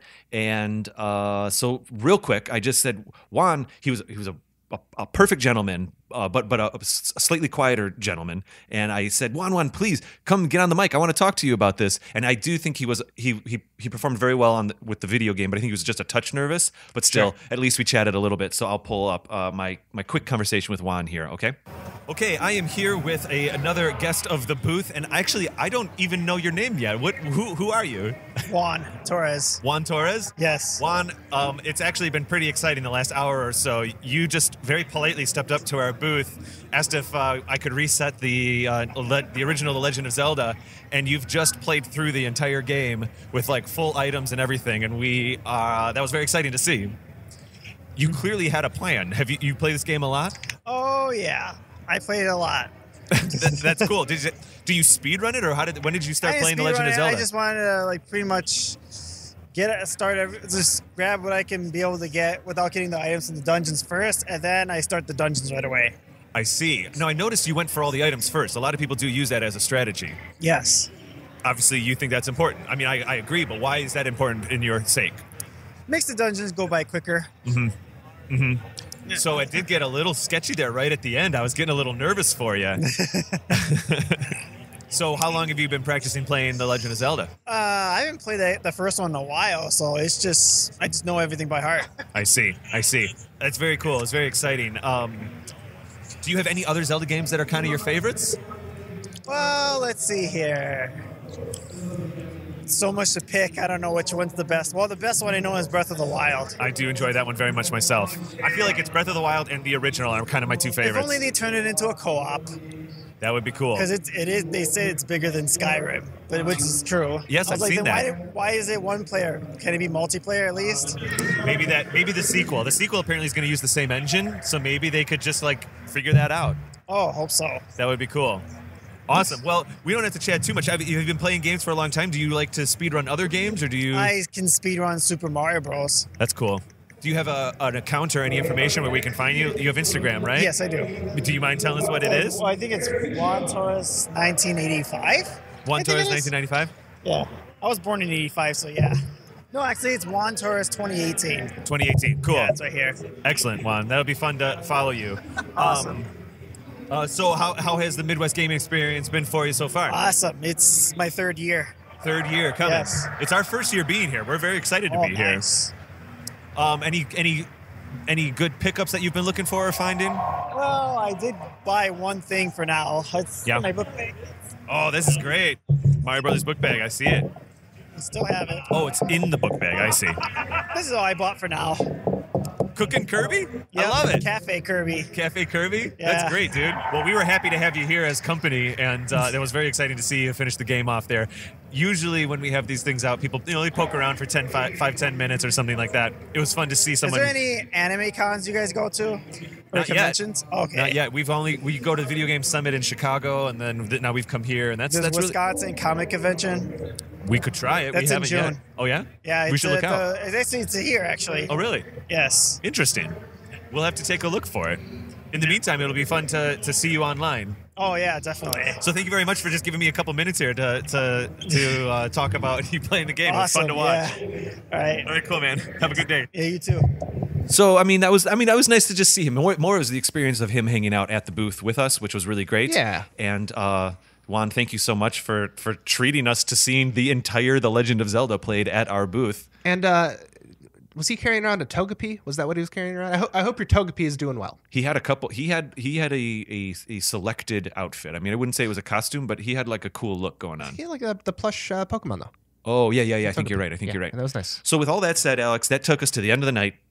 We We put all of the fabric on the, they had a rule there where you have to put fabric on the items in your booth, which makes a lot of sense because most of the time, most of the people were vendors, so they're putting this fabric over their games. And what that does is that triggers to security. If there's fabric over your booth, no one should be in that booth, so security kind of knows to look.